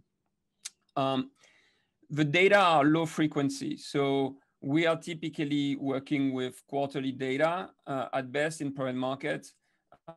In public markets, we are in the less than a millisecond. So we are very low frequency data, and most of the information in private markets is qualitative and not quantitative. So we do have information on prices, on accounting, but it's relatively small. Most of the information we have are things like contracts that are like thousands of pages in total. If you add the side letters to an LPA, it is like fundraising prospectuses, to which if you add like all the other due diligence information, such as the interviews, background checks, etc., would also run in the thousands of pages. So it is a lot of information, and the vast majority is qualitative. So that's a key characteristics of private markets, and that means that some tools will be better fitted for this research in that space compared to public equity, and some tools less so. So the tools that are very natural in a world where you have low frequency qualitative data is going to be natural language processing tools. So they are very natural then to bring in private markets, and I expect these tools to get used a lot more in private markets. We haven't seen too many papers using these tools yet. Interestingly, when we look at financial economics as a field, the finance side of the field hasn't used much NLP's tools. There is one subsector that has used NLP tools a lot, and it's accounting. So if you look at top publications in accounting journals these days or working papers, there is tons of NLP tools being used. And that's because accountants as well are facing things like disclosures, all kinds of documents where there is a lot of qualitative information. And they have used these tools a lot. The rest of the finance field hasn't really used them. I expect that as people are doing more research on private markets, as private markets are growing, we should see more NLP tools. Again, I write maybe big data because our data is not really big. We have like things with like millions of words, or maybe it's billions of words, but we're not talking about trillions of data points. What is less, one last point and then I come to that. What will be less useful, so this was a plus and a minus, what may be less useful in private market research will be tools that are really what people think about when they talk about artificial intelligence. That are, I will detail that, but that is what is called unstructured machine learning or artificial intelligence, things that are, at the end of the day, data mining. We won't be really able to use this in private markets because you need an environment with a lot of repeated observations that are very similar. If you're going to have a computer learning by himself in an unstructured way, you need a lot of very similar situations repeating a lot. And this is exactly what we don't have in private markets. So certain tools then will be much of less use in private markets. So the next slide on NLP.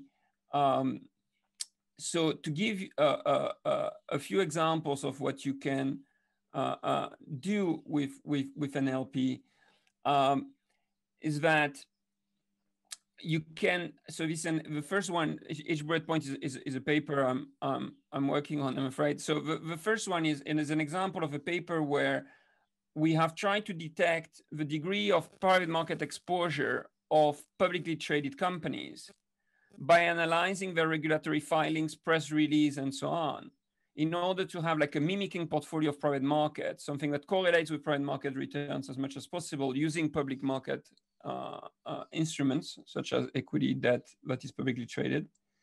And once you have a close publicly traded substitute of private markets, you can then create like a hedging portfolio, for example. So if you have If you're over-invested in private markets, you could have a hedge by shorting the public market equivalent of this private market portfolio. You can think of it as a substitute as well. If you're under-invested in private markets, if you're late compared to your target allocation, you could top up using public market closed substitutes, and you can also use them in complements. So this paper that I cannot tell you too much about, but you can email me if you're interested. The idea is that because you can use all these words out there that companies use to describe what they are doing to tailor a private market equivalent portfolio. And there is actually a lot of companies that are publicly listed whose returns and cash flows are highly dependent on how well the private markets are doing. And that you can detect by using a combination of big data approach with natural language processing tools. A second paper that is closer to be released and more academic, sorry, I'm still on the first slide, is the one with Rainer Brown, Borja Fernandez Tamayo, Florencio Lopez de Silanes, and Natalia Sigrist, which is that we give fundraising prospectuses. We take fundraising prospectuses, some sections that are qualitative about what is the investment strategy of a fund and potential value add plan, etc. What is it they do when they invest? And we're trying to use, again, natural language processing tools first to quantify this qualitative information. And once you have some quantitative information, then you can use some machine learning tools, which I'll talk about in a sec. So this is a more classic example where you have all this qualitative information about the fund manager telling you what is it they do, and you try to convert it into quantitative information using first an NLP tool. And then from there, when you want to do your forecast about, can I forecast which fund is going to have high returns or not, you're going to use statistics tools, and then you have a choice between traditional and modern machine learning, and I'll talk a bit about that difference. And the last point, examples of other studies that would use natural language processing tools, that is where this is a paper with Marie Lambert, who was just here a few minutes ago, for example, where you can look at an employee reviews, and you can have millions of reviews that you can then analyze with an NLP tool, again, to convert them into a quantitative information, which you can then bring to, in that paper, is standard statistical tools to analyze what employees are saying about how they feel when they work under private equity ownership, for example. But you can use social media, you can use all kinds of things. In fact, the paper, so that's where and how I think NLP tools can be used. The next slide. So thank you. So a lot of this qualitative information is given to investors, so you could get the information from the investors, but it's difficult to find investors who want to collaborate and share qualitative information. A big tool is the internet that has a lot of qualitative information, and so there's a lot of websites one can scrape to find useful information to do this kind of analysis. So you still need an NLP tool to once you have scraped the internet, because this information is going to be qualitative. But example of things you can scrape from the internet or from some very big databases. So there's a paper which is nascent that I'm working on. Also happy to talk to anyone offline on this more. Is that, for example, there's a website called Burning Glass Technologies, which has like millions of job ads. And this paper we have started would be saying you have more and more people working under private equity ownership. We are at 9 million in the US, probably by now it's 10 million. This number is from last year. So you have a very large number of people working under private equity ownership. There are more and more people working under private equity ownership. And if private equity firms have a different taste for like job type, for example, in particular, if they are accelerating the adoption of AI in companies, you should be able to see that in the kind of jobs they advertise once they take over a company. And so that's the sorts of things you can do. You take these millions of job ads, you look at which of these companies has switched to private equity ownership and when, and you look at whether the job ads differ before and after an acquisition. Again, you're going to use an NLP tool, and you're going to have have a good tool for scraping all this information from that website. So the paper I had just mentioned earlier, we use Glassdoor website. We scrape it to get employee satisfaction information for the reviews with an NLP tool, with scores, with standard tools, and then we use a standard statistical approach to analyze that.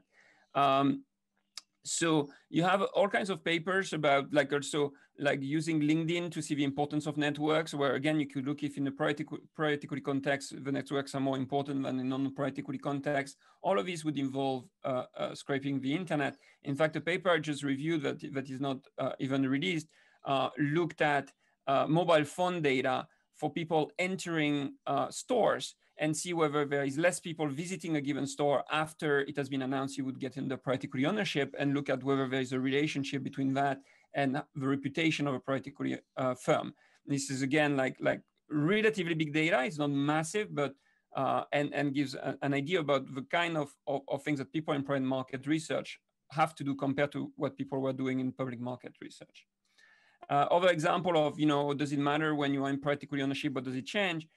There was a paper where we scraped TripAdvisors to see satisfaction of people with hotels and see again whether it made a difference before and after a priority transaction. And there's also a paper by Christopher Spanges looking also at the effect on hotel quality using some TripAdvisor and other data when the hotel goes under priority ownership. So next slide. So I was mentioning earlier, the different tools that one can use. And there are two types of machine learning tools. Again, I think artificial intelligence is certainly not for priority private markets. So you have supervised machine learning tools like lasso regressions, random forest, etc. And I'm comfortable. We see applications of that in private markets. I think we'll see more. We can use some supervised machine learning tools. Unsupervised machine learning tools are extremely challenging. This is the data mining type of tools. There is no way, if information is not standardized, not at high frequency, etc., that you can bring any sorts of tools. So the only one you can maybe use among the unsupervised machine learning tools is clustering. And I have a paper with Elise Goury and Will Gottsman where we do these sorts of, we do clustering with private market data, but you are facing situations where the data is highly unstructured, meaning like you have some quarters without a data point, you have some funds that have 4 years of history, some have 16, some have 20. You have short time series anyway, because even if a fund has 15 years of history, it's 15 years of quarterly data, and that's not long time series at all. So it's pretty challenging. So the application, the paper with Elise and Will is looking at whether we can form portfolio on the basis of return dynamics and clustering funds this way, rather than looking at their self-descriptions, for example. So in terms of the big question here is when you use a supervised machine learning tool, such as random forest and the like, is it really making a big difference compared to the standard statistical tool that we are used to? So when I grew up and was raised as an econometrician, and it's a bit, I was raised to, even if you do forecasting, to use things like AIC criteria, etc. And I think a big question would be, are these random forest algorithm and the like, things that have been more designed for forecasting, are they doing better than the standard econometrics tools? It seems to be the case. And so that's why I think the exercise I was mentioning earlier with the paper with Natalia and others, that when we are looking at trying to forecast a priority fund performance based on the qualitative information in their PPM, things like random forest algorithms and the like could be well suited for this type of exercise. And that's quite new. Most financial economists think more like econometricians, standard ones.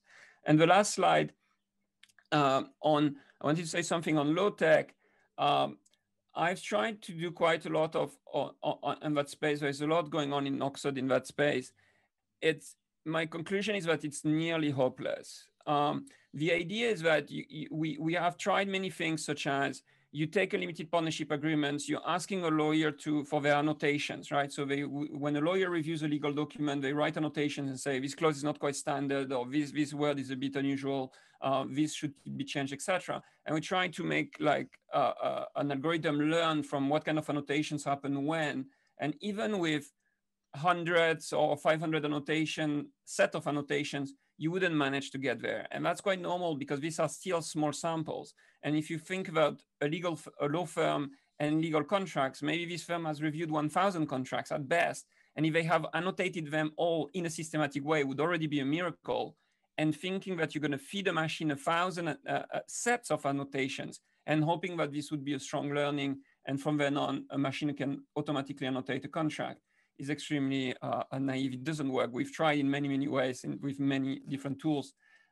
It doesn't work. And so as long as things are not mega standardized, like it is in public markets, when the SEC says, this is a 13F form, this is how to file it.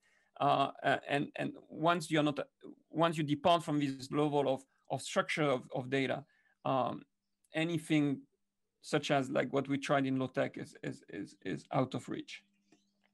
So that's what I wanted to say. Thank you. Very much, Ludo. Thanks for this stimulating presentation. So in order to complement Ludo's presentation, now we got Gideon Ozik that will join us. So Gideon, in fact, will, I think, make a focus on one part of Ludo's presentation, which is the so-called smart data and anything which is coming, in fact, from media and from internet.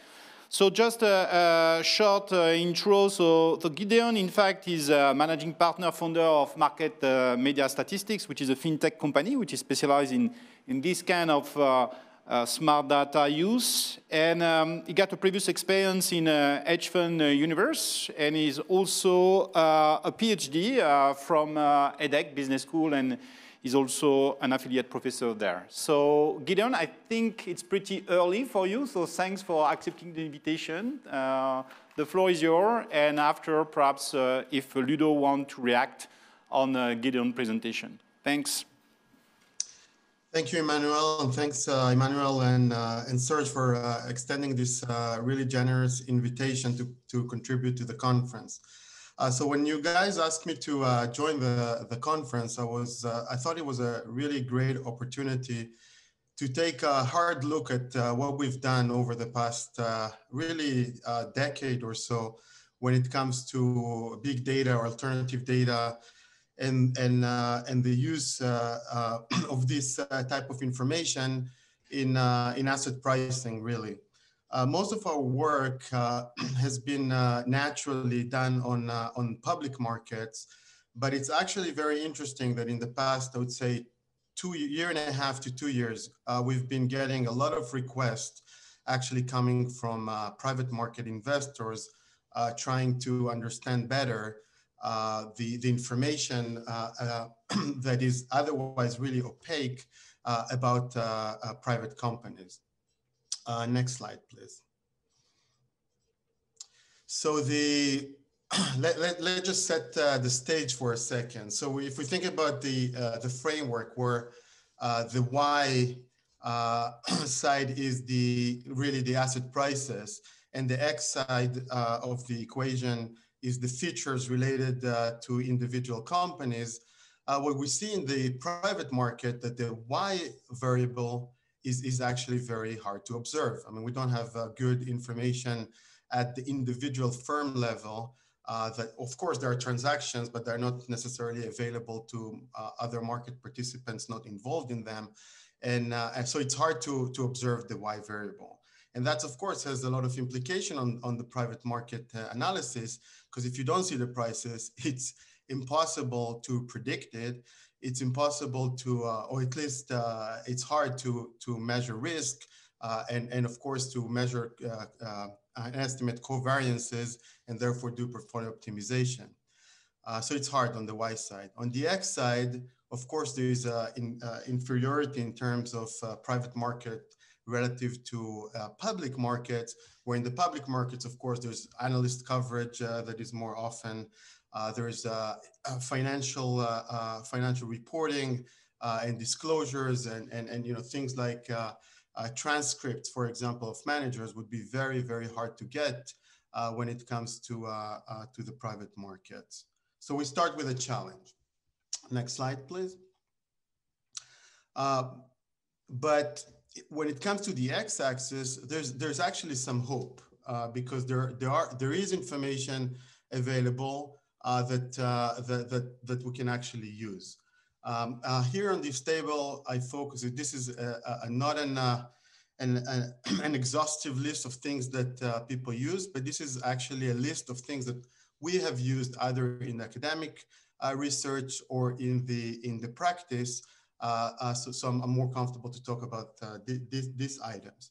Media coverage, for example, is something that I'll talk a lot about. Foot traffic is something that was mentioned in the previous session.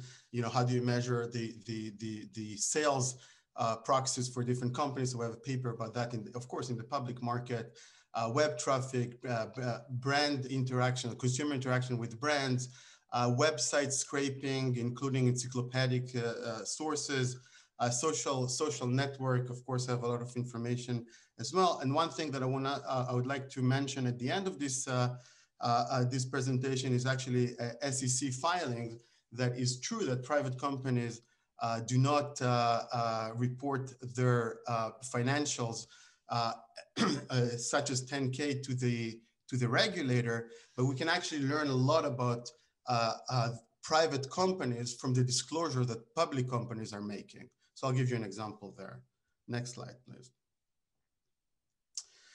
So a few examples from the media. So it's true that there's an information gap in the private market. It's hard to know the inside of a private company, but we can use proxies such as media coverage to try to understand what is going on, what is kind of the fundamentals of private companies.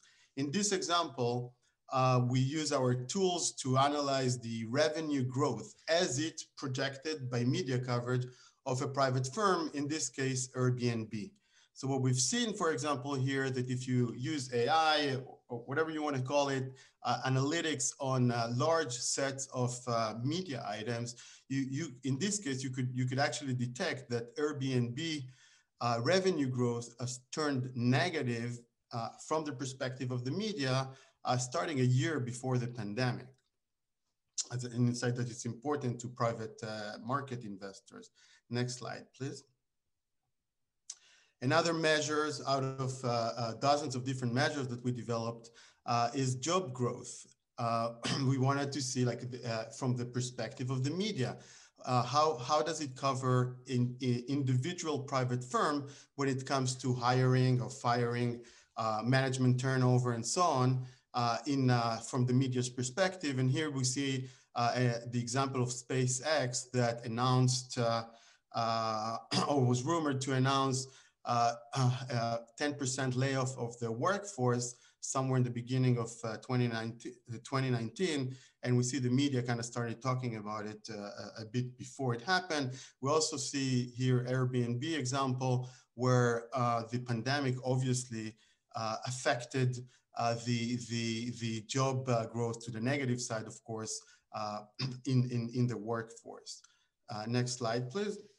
So the opportunity here, of course, is to think about, now we saw two examples, kind of a time series of different measures, but here we can see we can actually bring together a panel of private companies, as you can see here from earlier this week.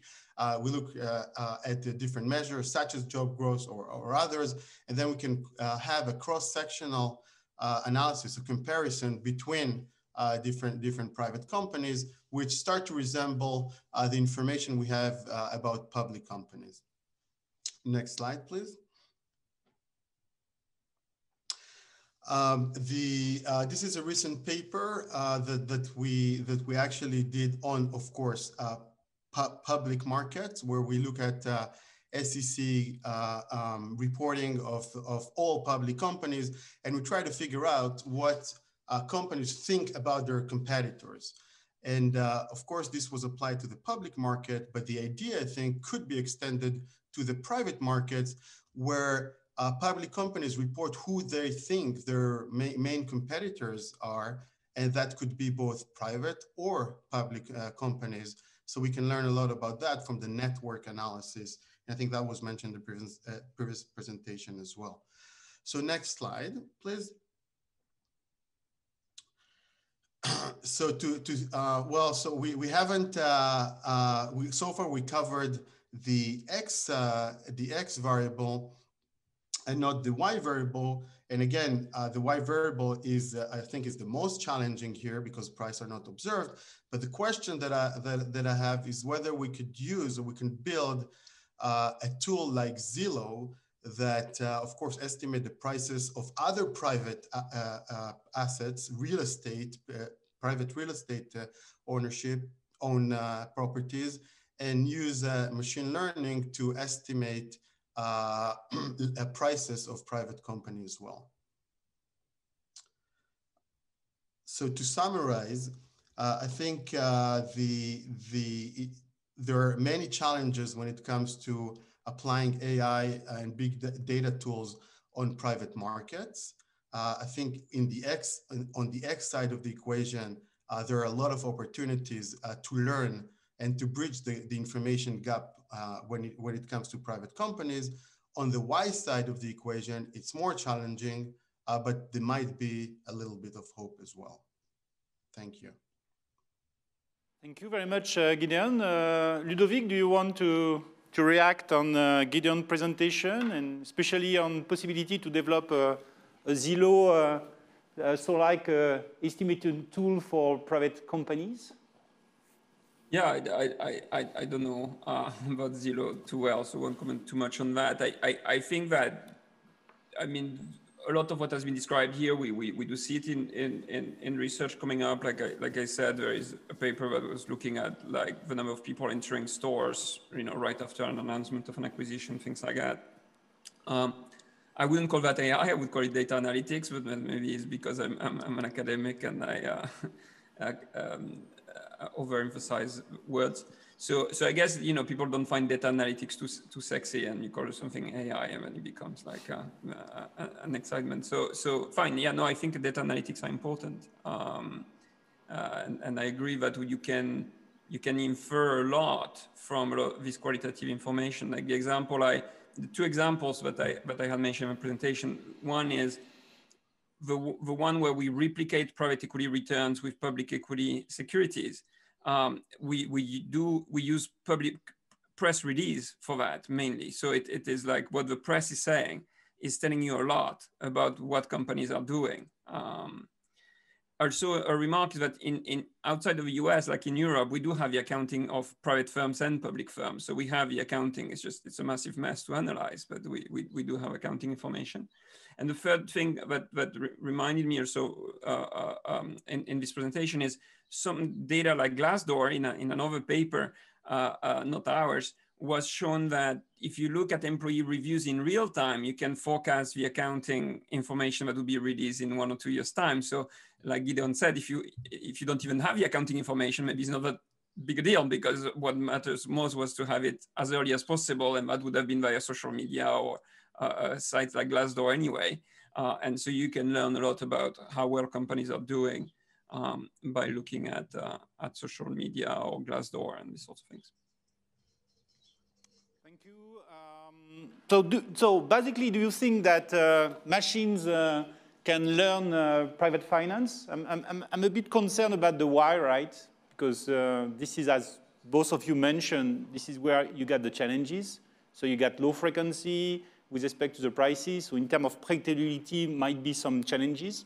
And second question I have for you is with respect to the private equity industry. So won't there be any resistance? Because to my understanding, this is a pretty human industry where relationships are very important. So if machines start, in fact, to be more important in this business, so there will be a big disruption in terms of the organization of this private equity. So we'd like to perhaps first point on the predictability. So what is the the limits, the frontier, and the second with respect to the PE industry, the structure, human versus machines. Yeah, so I think I'll address the first point. I mean, I think like there's there's hope. I mean, in our and again, big data is a bit of a tricky term and coined and it's very cool. But in terms of data analytics and understanding really proxies for what's going on inside companies, we're ahead of time of actually reporting. So we show in our JFE paper that management probably of public companies, right, know ahead of time that their sales are going to be reported more negative than the market expects, let's say, and we see their changes in the behavior pre-reporting it in terms of disclosure, in terms of guidance, and so on. So I think if that's so important in the public market where the Y variable is observed and people react faster, it's many times more important in the private market where the disclosure requirements are so less severe. So I definitely see an opportunity or necessity of using proxies for the fundamentals, for what's going on inside the company when it comes to sales, when it comes to other measures of fundamental that would be extremely useful in the private market. So that's on the first part. On the second part, I don't know if I'm that qualified to answer. But we see it in many different industries where there is resistance, and that has to be played out. Sometimes it takes a generation, and sometimes it happens much faster than transition from manual to automated processes. Thank you, Gideon. Ludo? I wouldn't say it's machine versus humans. It's standardization, the key word. So if you keep things non-standardized, you will have a lot of humans that needs to intervene because every contract is tailor-made, etc. So only a human can write that. But it is weird that there is not more standardization. And so once I think it's ineluctable, and we are starting to see some standardization. Once you have standardization, then you need less humans, but for machine to step in, you need something very simple and repeated, etc., and that you're very far from it anyway. Like the startup that was looking the most promising, that also came out of a business school here, is someone was doing like non-disclosure agreements in low tech. And even non-disclosure agreements that are like really standard legal documents, they run into all kinds of trouble trying to automatize them.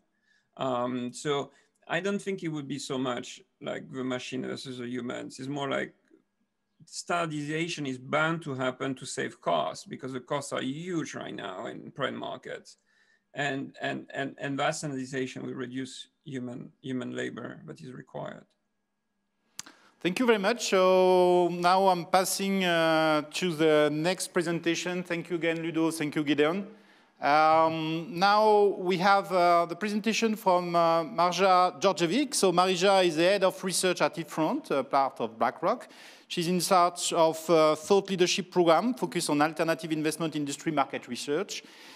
She's also responsible for the company's media outreach activities related to sharing research insight with general public. And prior joining eFront, she worked as assistant lecturer at the economics department from Belgrade University. She holds the MSc from INSEAD and MSc in quantitative finance. So Marja's presentation is not directly related to AI, but she will be a member of the panel after, and so she will share our views with respect to AI in the industry. It's more a macro general perspective about what is going on with respect to the PE funds, notably with respect to the aging of the industry, and with respect to the holding periods, with respect to the portfolio companies. So thank you, Marja. Thank you. Good day to you. It's been 2 years, too long.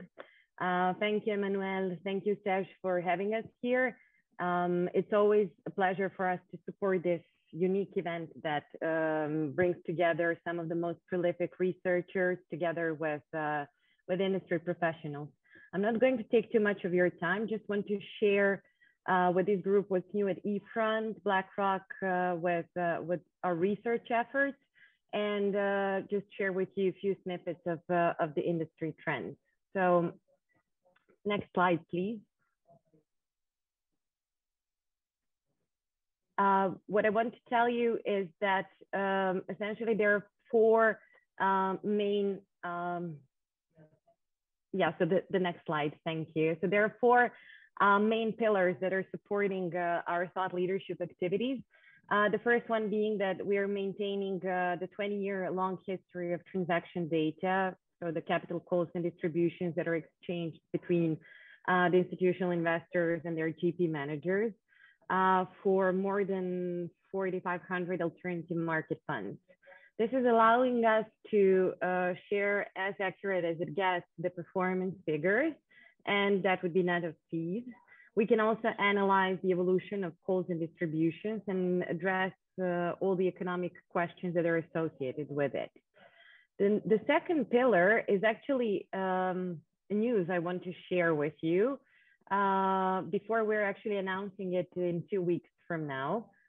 We have unlocked a data set of 39,000 private equity deals sourced directly from GPs and their quarterly reports. This data set includes information on deal characteristics, activities, so the investment exits, and also financial stats. So it is essentially the data from the investment schedule, which is provided in the quarterly reports. And this is now unlocking an entirely new universe for us, and the research we can do, the questions we can address with this data is uncomparable with what we're doing right now. The third pillar is simply a privileged position that we're a service provider on both ends for asset managers and asset owners, and as such we can describe the operational practices in the industry. And finally, when we need to hand collect the data, we resort to surveys.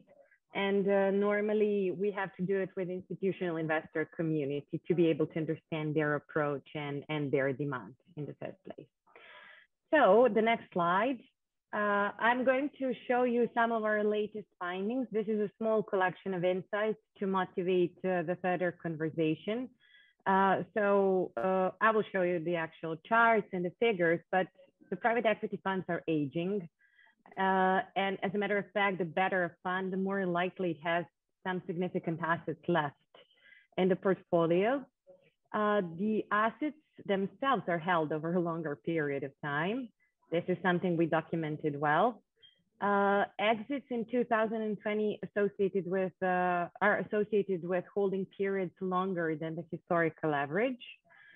And finally, performance and the selection risk are increasing with the holding period. All these observations are actually giving rise to, so the secondary market is expanding, and we are expecting to see more of it. Then the advent of long-term funds, so the funds with a mandate of 15 years and more. Then GP-led restructuring activities and continuation funds, the advent of continuation funds.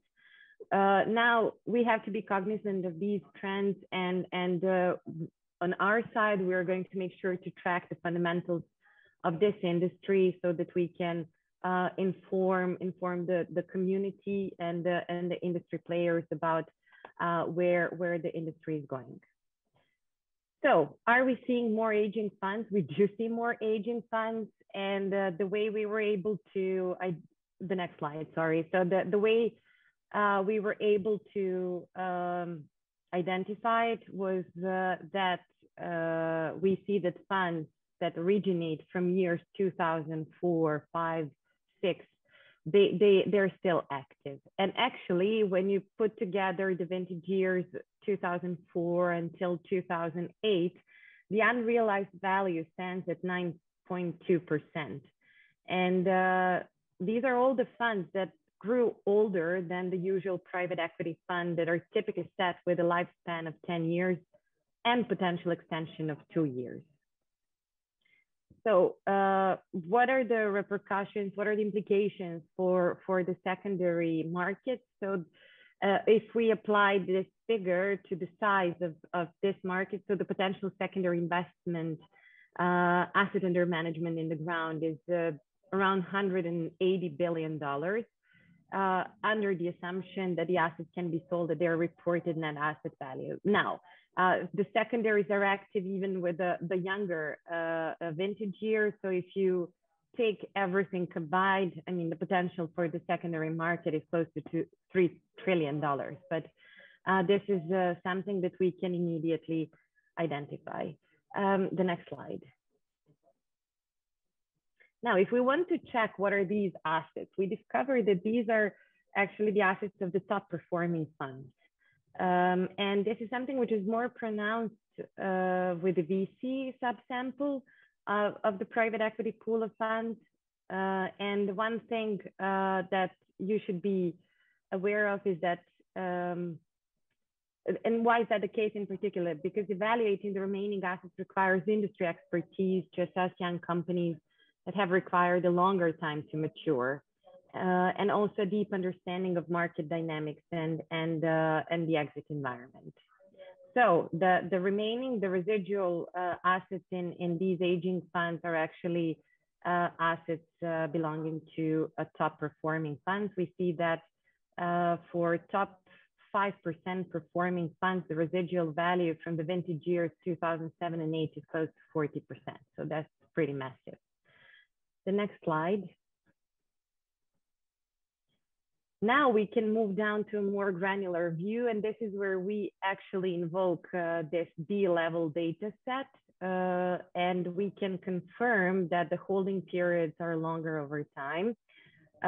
We smoothed this series and looked at 3-year averages to avoid any specific exit environments in each of the exit years. And this is all performed on a set of 15,000 realized deals.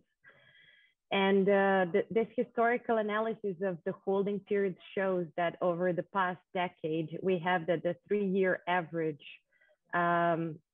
went from 3.8 years in 2010 to something close to 5.5 years in 2019. And what we do actually include 2020 here in the calculation of a 3-year average for 2019. So the assets themselves are held over a longer period of time. A bit more detail, so the next slide. If we zoom in to 2020 and compare it with the historical average, what we find is that the deals exited in 2020, and if we contrast them with the previous history, we find some surprising results. First of all, overall, it took more time to realize the deals in 2020 compared to the historical average. But it took less time for deals operating in materials and consumer staples industries. There we actually see that the holding periods for the deals operating in materials and consumer staples that were sold in 2020, they were held over a shorter period of time than what was the case previously. But where we see that this difference and where the holding periods were longer than the average and this discrepancy was the largest is actually the healthcare and IT industry, and then much less for financials. Something to think about, why is that the case? And finally, the next slide.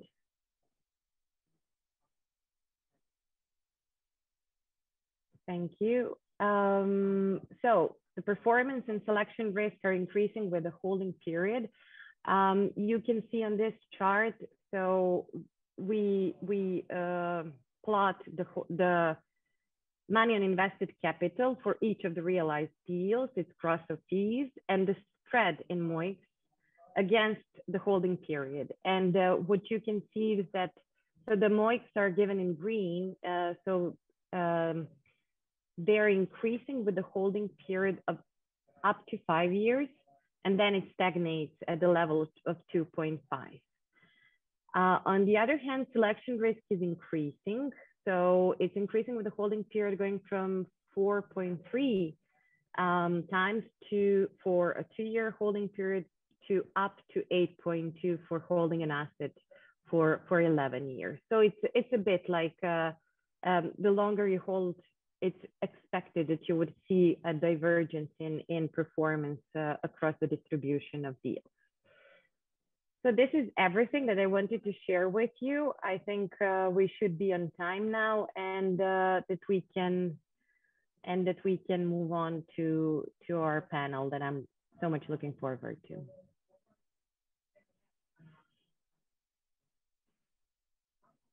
So I'm passing effectively over to Sarah Thomas from Neoma Business School. So just before Sarah introduces the panel, a few words of Sarah. So Sarah is assistant professor at Neoma.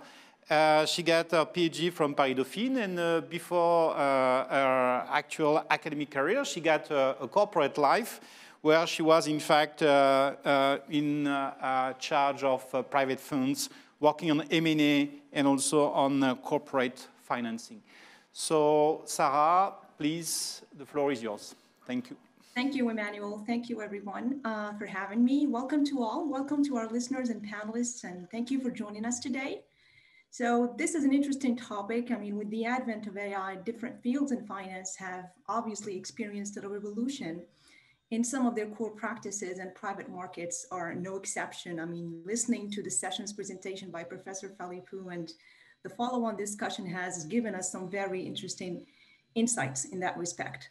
So to continue the discussion basically on the use of AI in private markets and the many implications it holds probably for the future, we are joined today by a distinguished panel, I would like to say. So we have with us today Professor Dr. Cyril Desmaria, who was in the previous panel.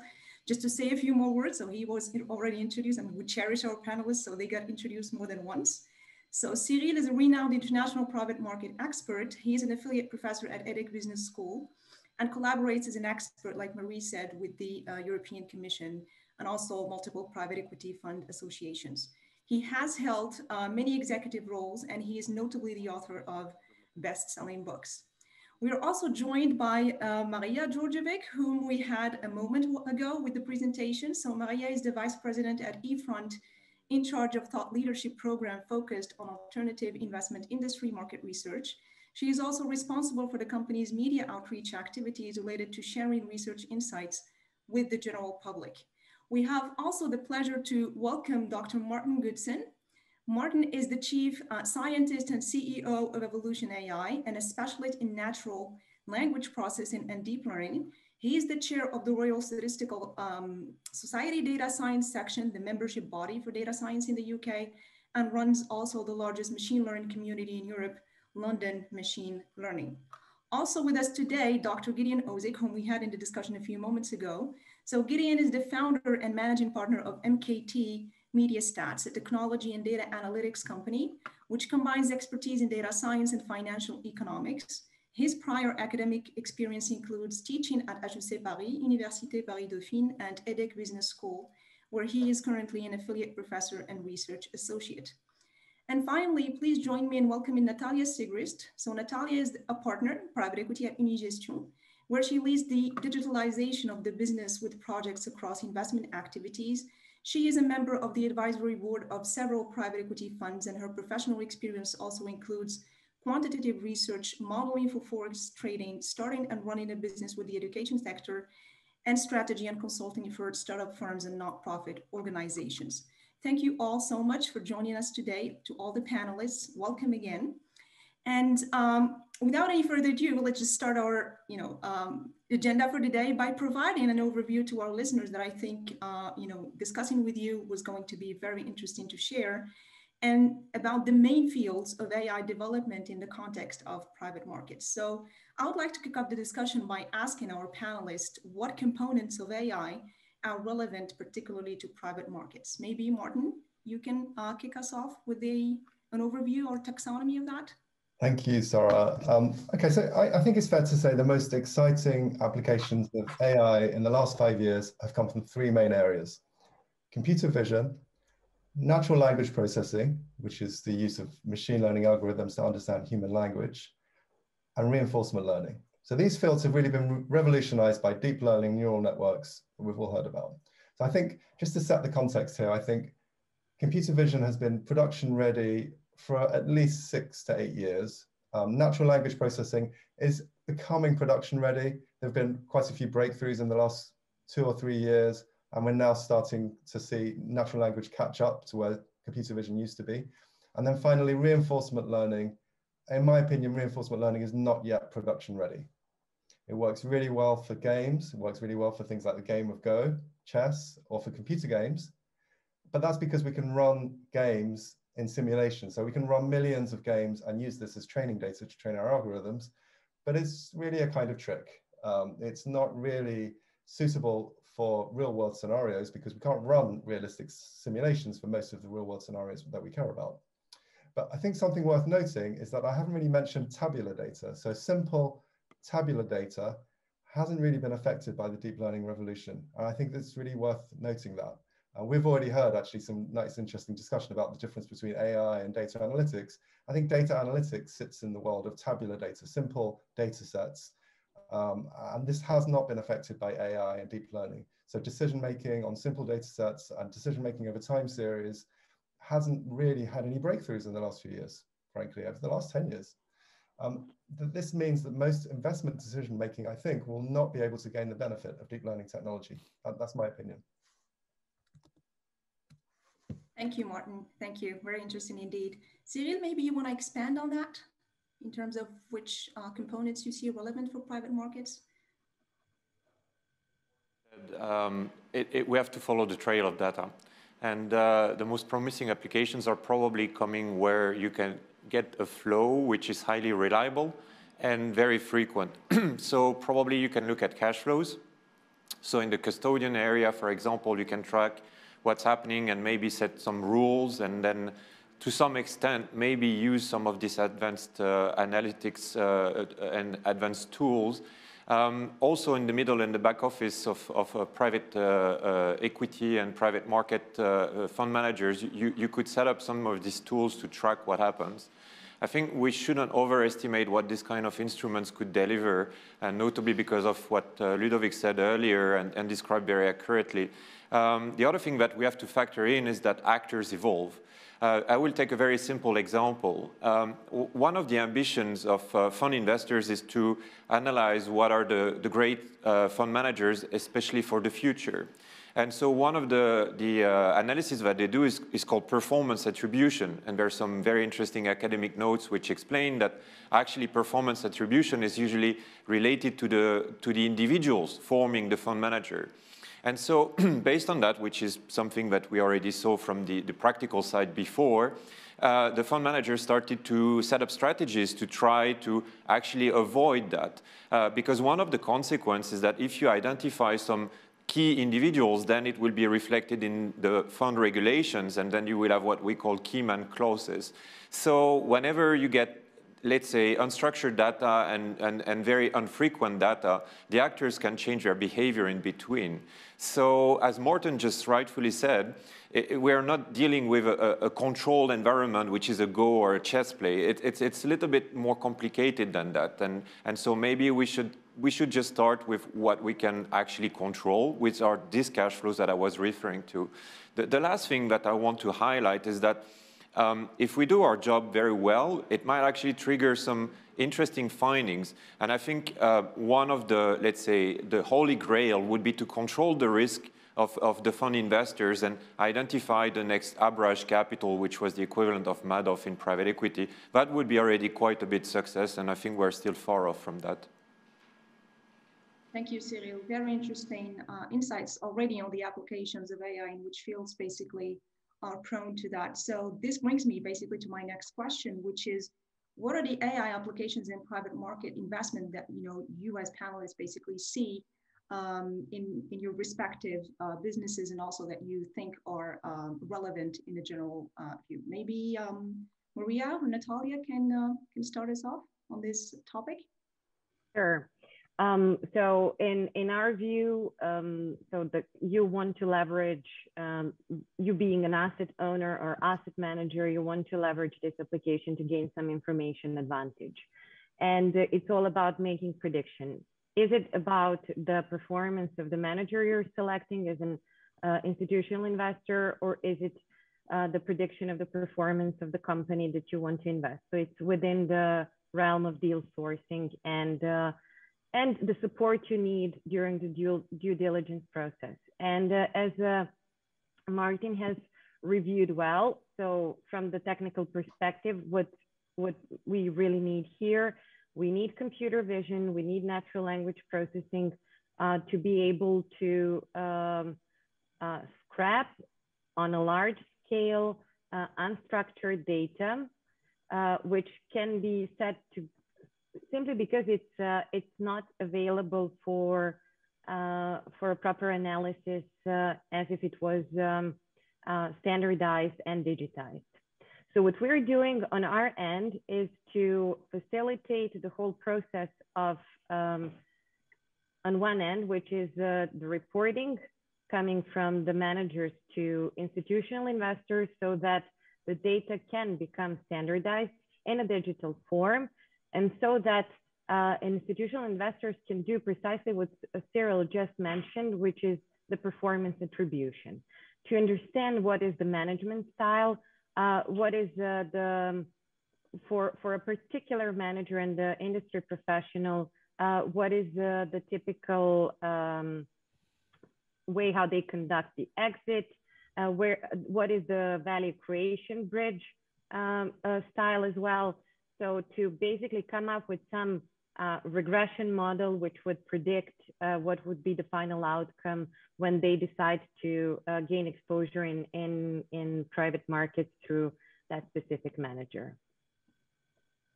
Thank you, Maya. Thank you. Natalia, I mean, we had in our previous discussions, a bit of an exchange on the applications in the investment lifecycle. Anything you would like to share with the audience in that regard? Well, definitely. I think, many previous speakers spoke already about, some examples here and there, but I'm sure that there are applications, for AI, machine learning across the entire investment cycle, from deal origination to evaluation, which, has been discussed already a few times here, to portfolio monitoring and reporting, also mentioned before. I think it's not a secret that a number of fund managers already use technologies, NLP, machine learning in identifying and evaluating the investment targets. So I think mainly we now speak about kind of growth and VC investors. And basically they try to discover the companies that fit the investment criteria. And they do have a lot of in-house data. They do scrap the web, so they continuously improve their models to come up with more precise search results.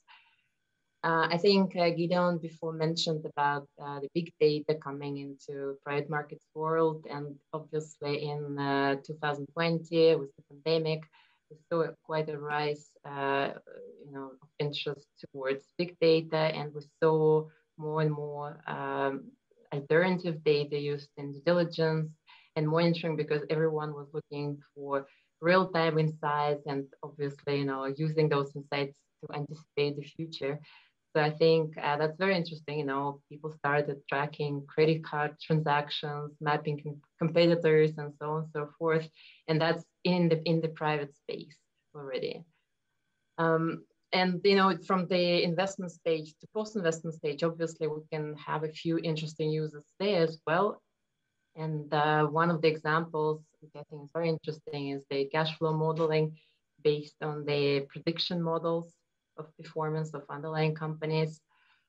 But even before that, sophistication, there are also a lot of very essential but labor-intensive routines that require a lot of effort and on the other side, high degree of accuracy.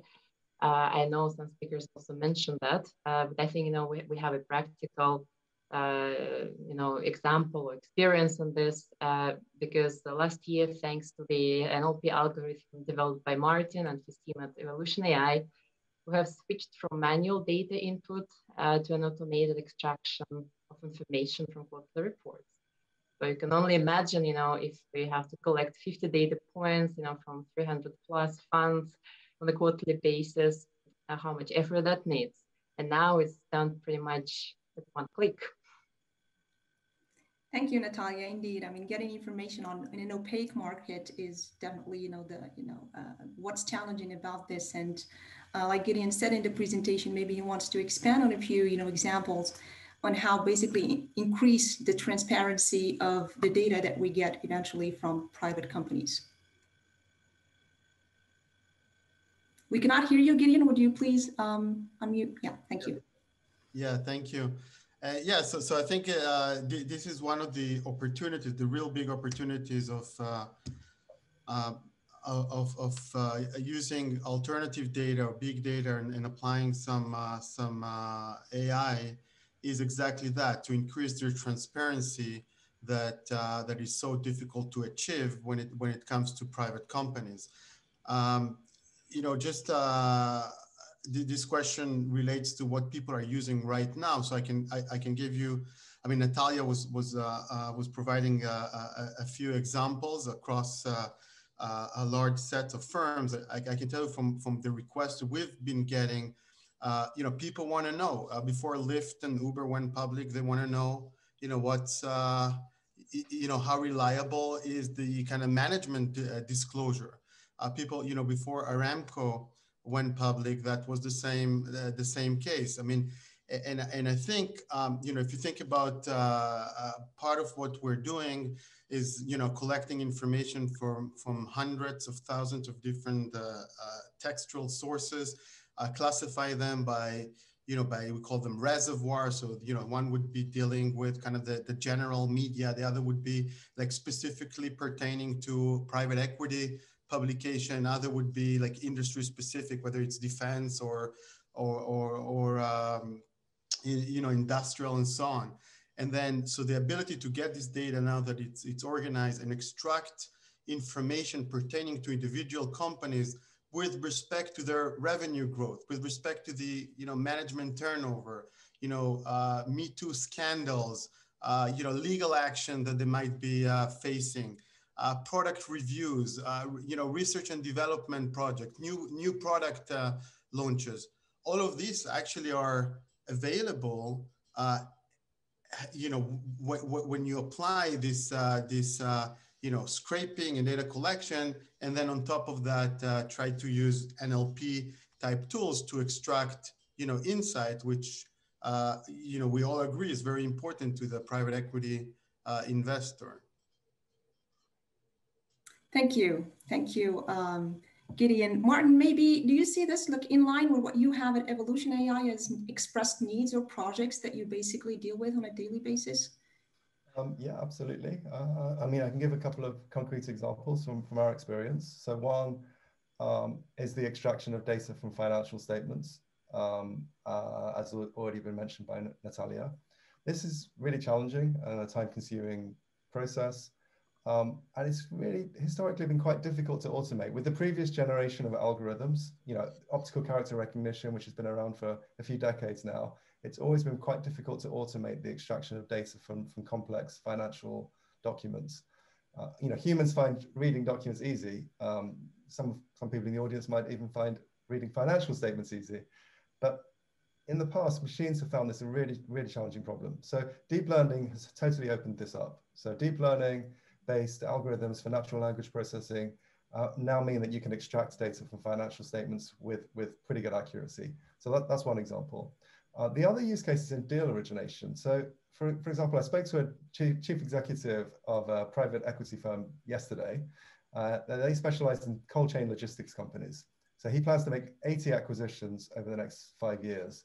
And for deal sourcing, they're literally Googling for cold chain logistics firms across Europe. So I told him it's actually quite a simple matter now to crawl the websites of 50 million or 100 million companies quite, within a reasonable time frame, and then classify them according to their business activity. So we could quite easily find all of the cold chain logistics companies in Europe, and then we could go to the corporate registries and scan their balance sheets in order to filter that set, in order to find those cold chain logistics companies who have a revenue above X million pounds per year. So he was actually really surprised to hear that you could do this now, which shows you how quickly the technology is moving.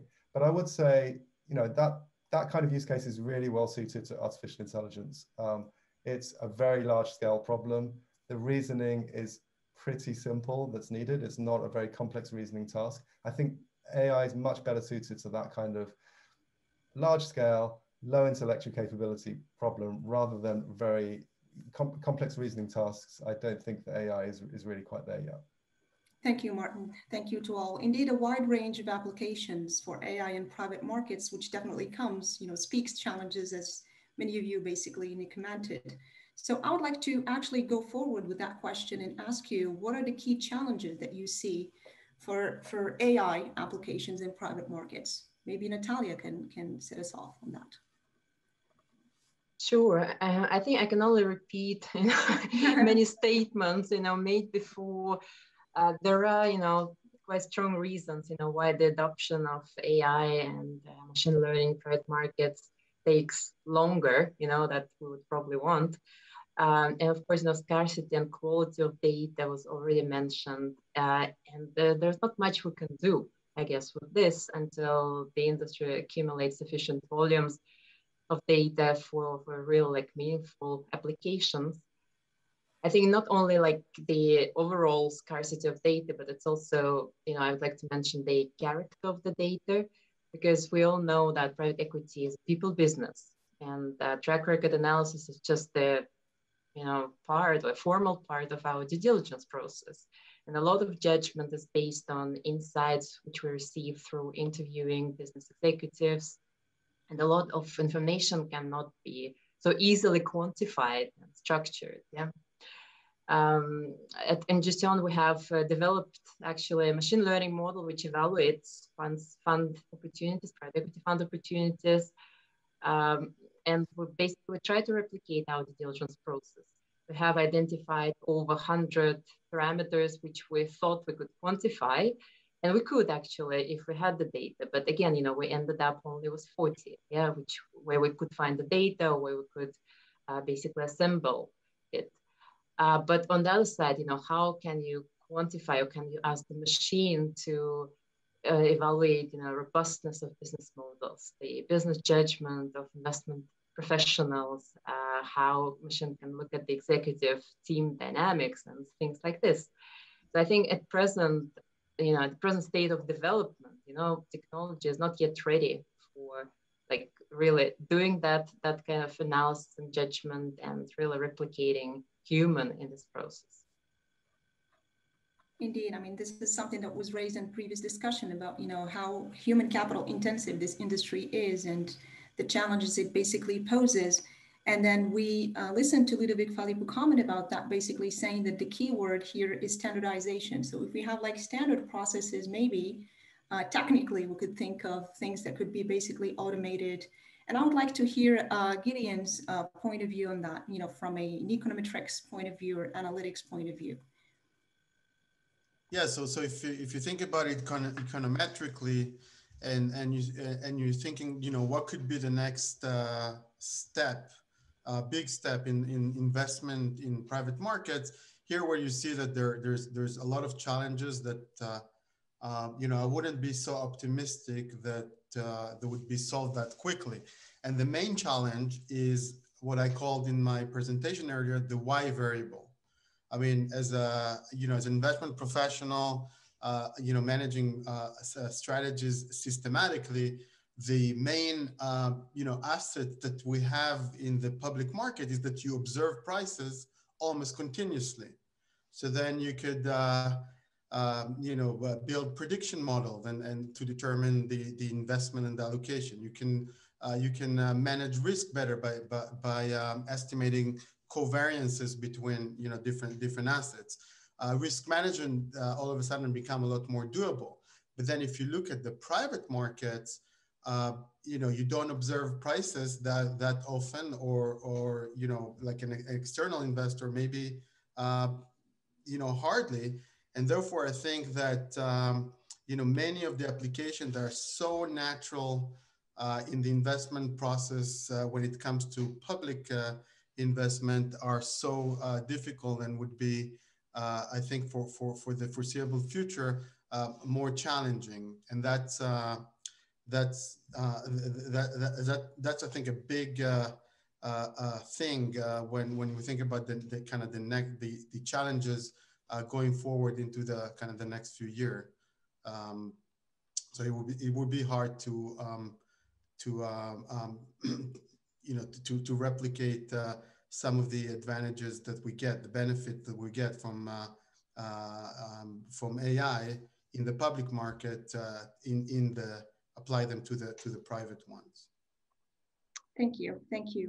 Martin, would you like to expand on that, on the technical aspect, at Evolution AI? Anything you see that you could add, basically? Yeah, there's something I wanted to say was that it's become quite clear recently in the AI community, but I think less clear in the media. It's become clear that in some ways, current AI technology is fundamentally limited in a way that human intelligence really isn't. We've all heard that deep learning needs large sets of training data in order to perform well, but I don't think it's really been quite clear why that is until recently. So now it's becoming evident that the reasoning capabilities of the neural networks are quite limited. So I'll give you an example. You can train a neural network on a large quantity of data, and it will start to understand, to some extent, numbers. Well, it will start to manipulate numbers. You can perform simple sums, for example, with a neural network.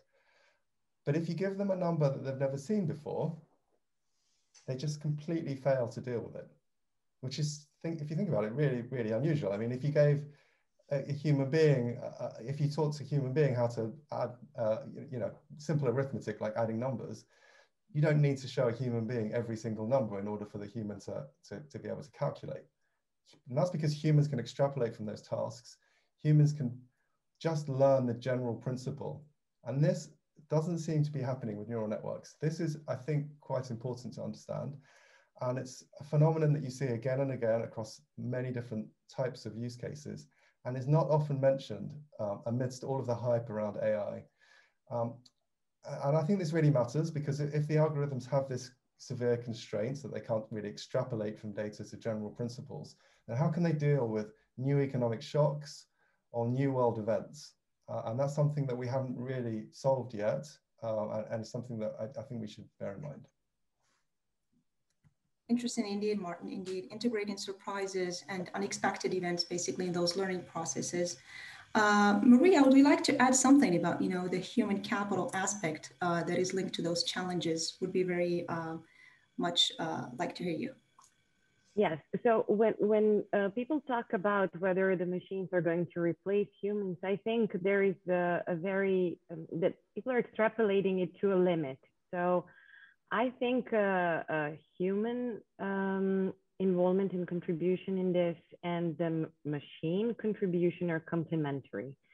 So what machines should do, for example, in the deal sourcing and deal origination is to create a short list of deals. So to discover by, first of all, providing some alternative data, some proxies, as Gideon mentioned, some proxies for the fundamentals of the companies, finding some hidden gems. But then it will boil down in the end to a reputation game. I don't expect to see that a founder of a company who managed it for a few decades would want to sell it to a machine, to sit at a table with a machine and sell its child company, right? So, so basically, machines should help us gain what I mentioned before. The game of finance is game about having an information advantage, and that's what we will use the machines for. But in the end, the whole negotiation game, relationship game, it's down to humans. There is one thing which is interesting, though, the potential repercussions on the organizational behavior.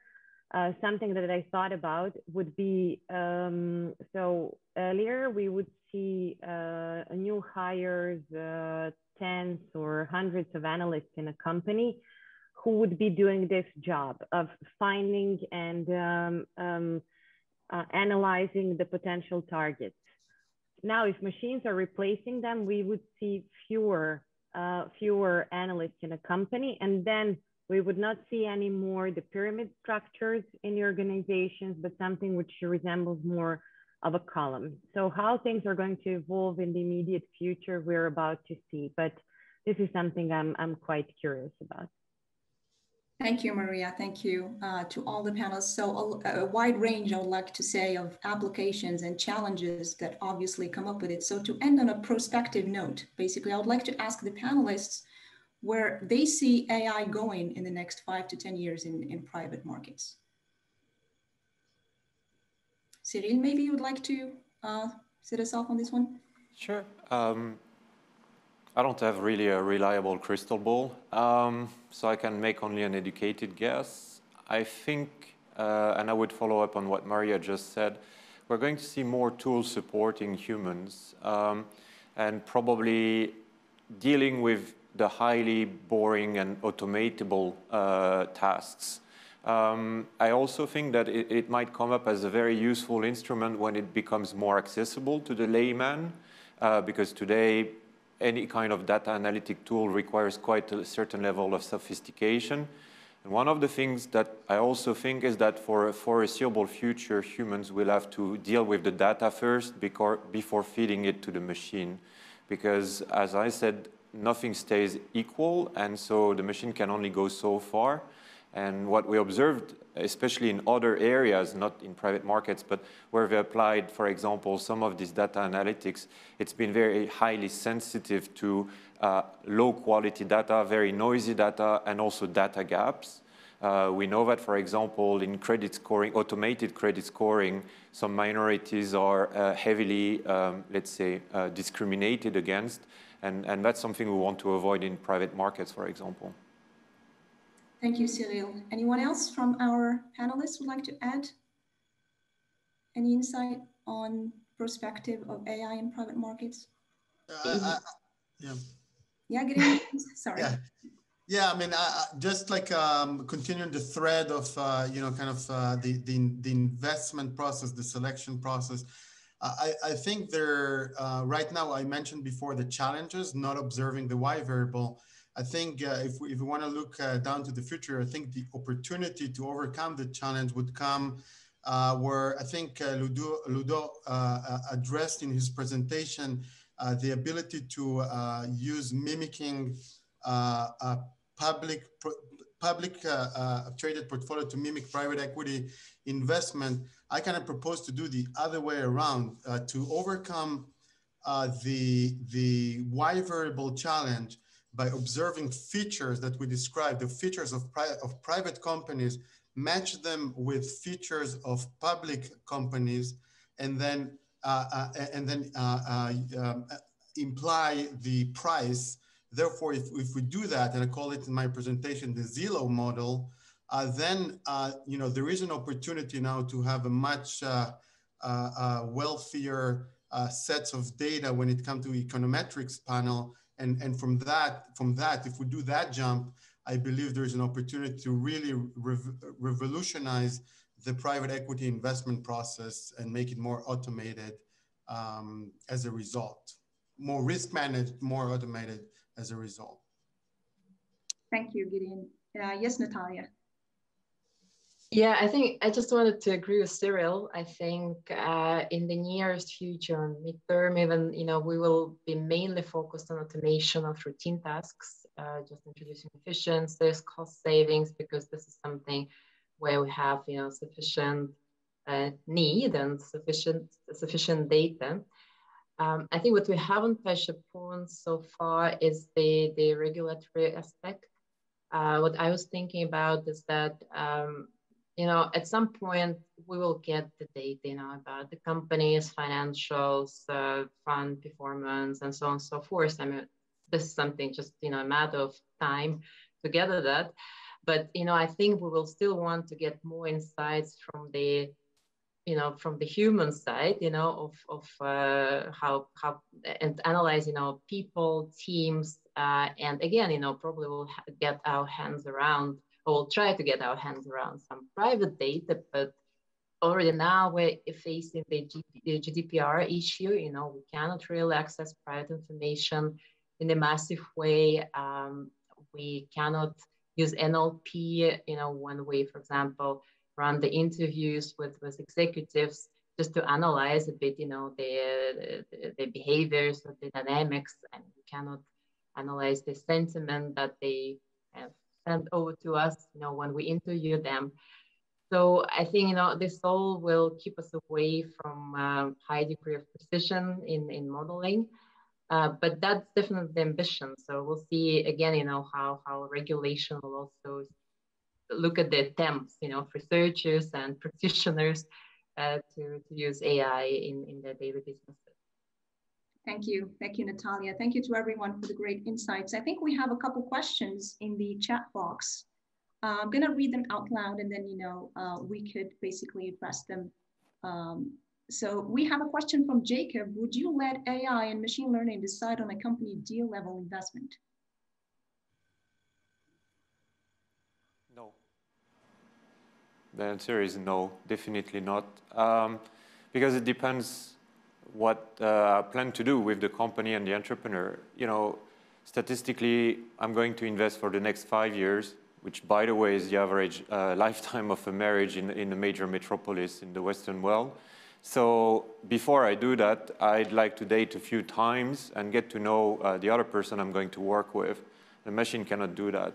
And at the end of the day, if I'm successful, it's because I could create a relationship with the person in front of me, and we're going to do great things together, me as an investor and he or her as an entrepreneur. So I wouldn't rely on the machine to tell me to do that. What I would like to ask the machine is to support me when I do the due diligence, which is an extensive work and requires a lot of effort, like criminal and background checks. All of that is a lot of time-consuming work. And what you just want to know is, are they in the database or not? But just querying it properly is quite a bit of time. Thank you, Cyril. Anybody would like to jump on that and add anything?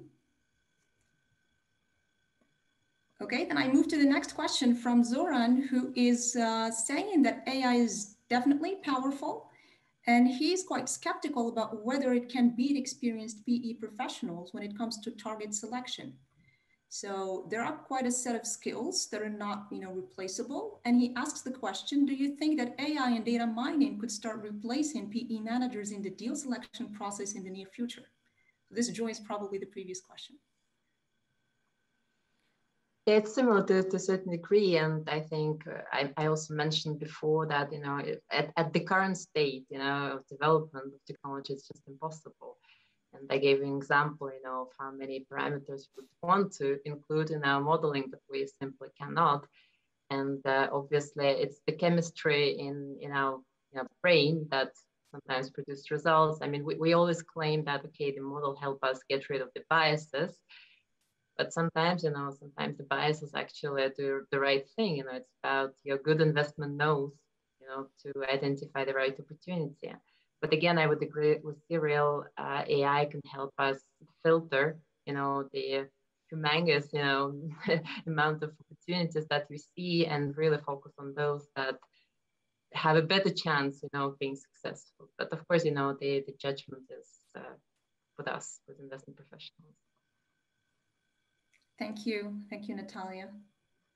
Yes, Martin, you want to say something? Yeah, I think it's a great question. I'm a scientist, so I actually wouldn't like to speculate on the answers to this question. I think we would need to perform a properly controlled scientific experiment, and it would be easy to set up, and I think that there obviously has been some work on this, but I think if we run an experiment, maybe we'll be surprised with the answer. Indeed, quite philosophical in a way. Any other questions from the audience? Please, you can still unmute or write in the chat box. if there are any other questions coming from the audience. If not, I hand it over to you, Emmanuel. Thank you all. To our panelists and listeners, it's been great being part of this event. Thank you. Thank you. Thank you, Sarah. Thank you, member of the panel. Very interesting second session. So before we close the conference, let me, on behalf of the organization committee, make some statements. So the first is that all the material of today, the slides, will be available on the House of Finance Paris Dauphine dedicated web page for the conference. So you will be able, in fact, to retrieve the slides. There will be also a YouTube channel where you will be able to see, in fact, the video recorded of the presentations.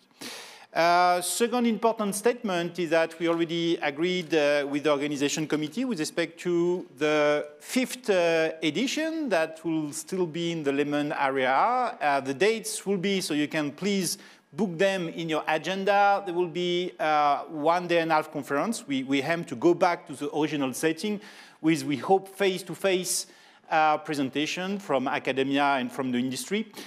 So it will be the Thursday, 30 June, and it will be on the Friday, 1st of July.